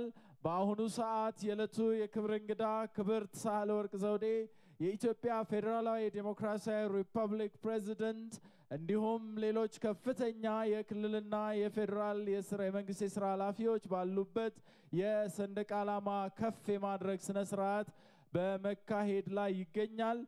የኢትዮጵያ ሕዝብ መዝሙርን የትግራይ ክልል ፖሊስ ማርሽ ባንድ እና ኦርኬስትራ በማጀብ መዝሙሩን ይዘምሩልናል። አብረን ሁላችንም ከመቀመጫችን በመነሳት መዝሙሩን እንድንዘምር በታላቅ አክብሮት በድጋሚ ጠይቃለሁ።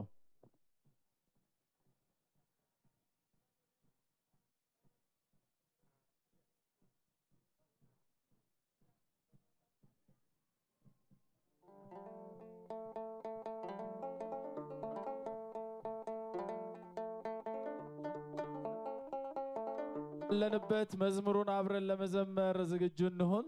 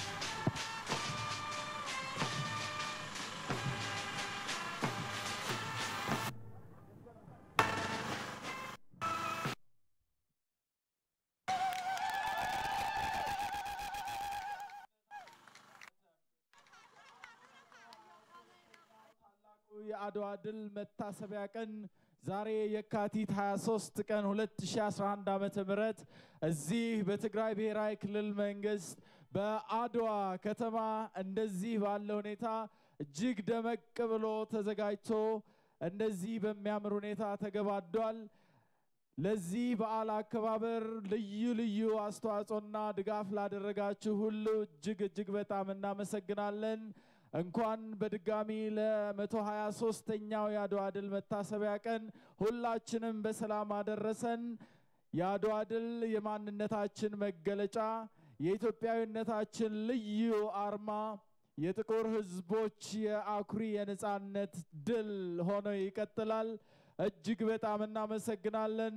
በዓሉን ለሚቀጥለው ቀን እንዲሁ በቀረው ቀን እንድታከብሩ ከወዲሁ እያልን ለአሁኑ በተዘጋጀው መድረክ ላይ ስለነበራችሁ አብራችሁን ጊዜያችሁን ስላጠፋችሁ እጅግ በጣም እናመሰግናለን።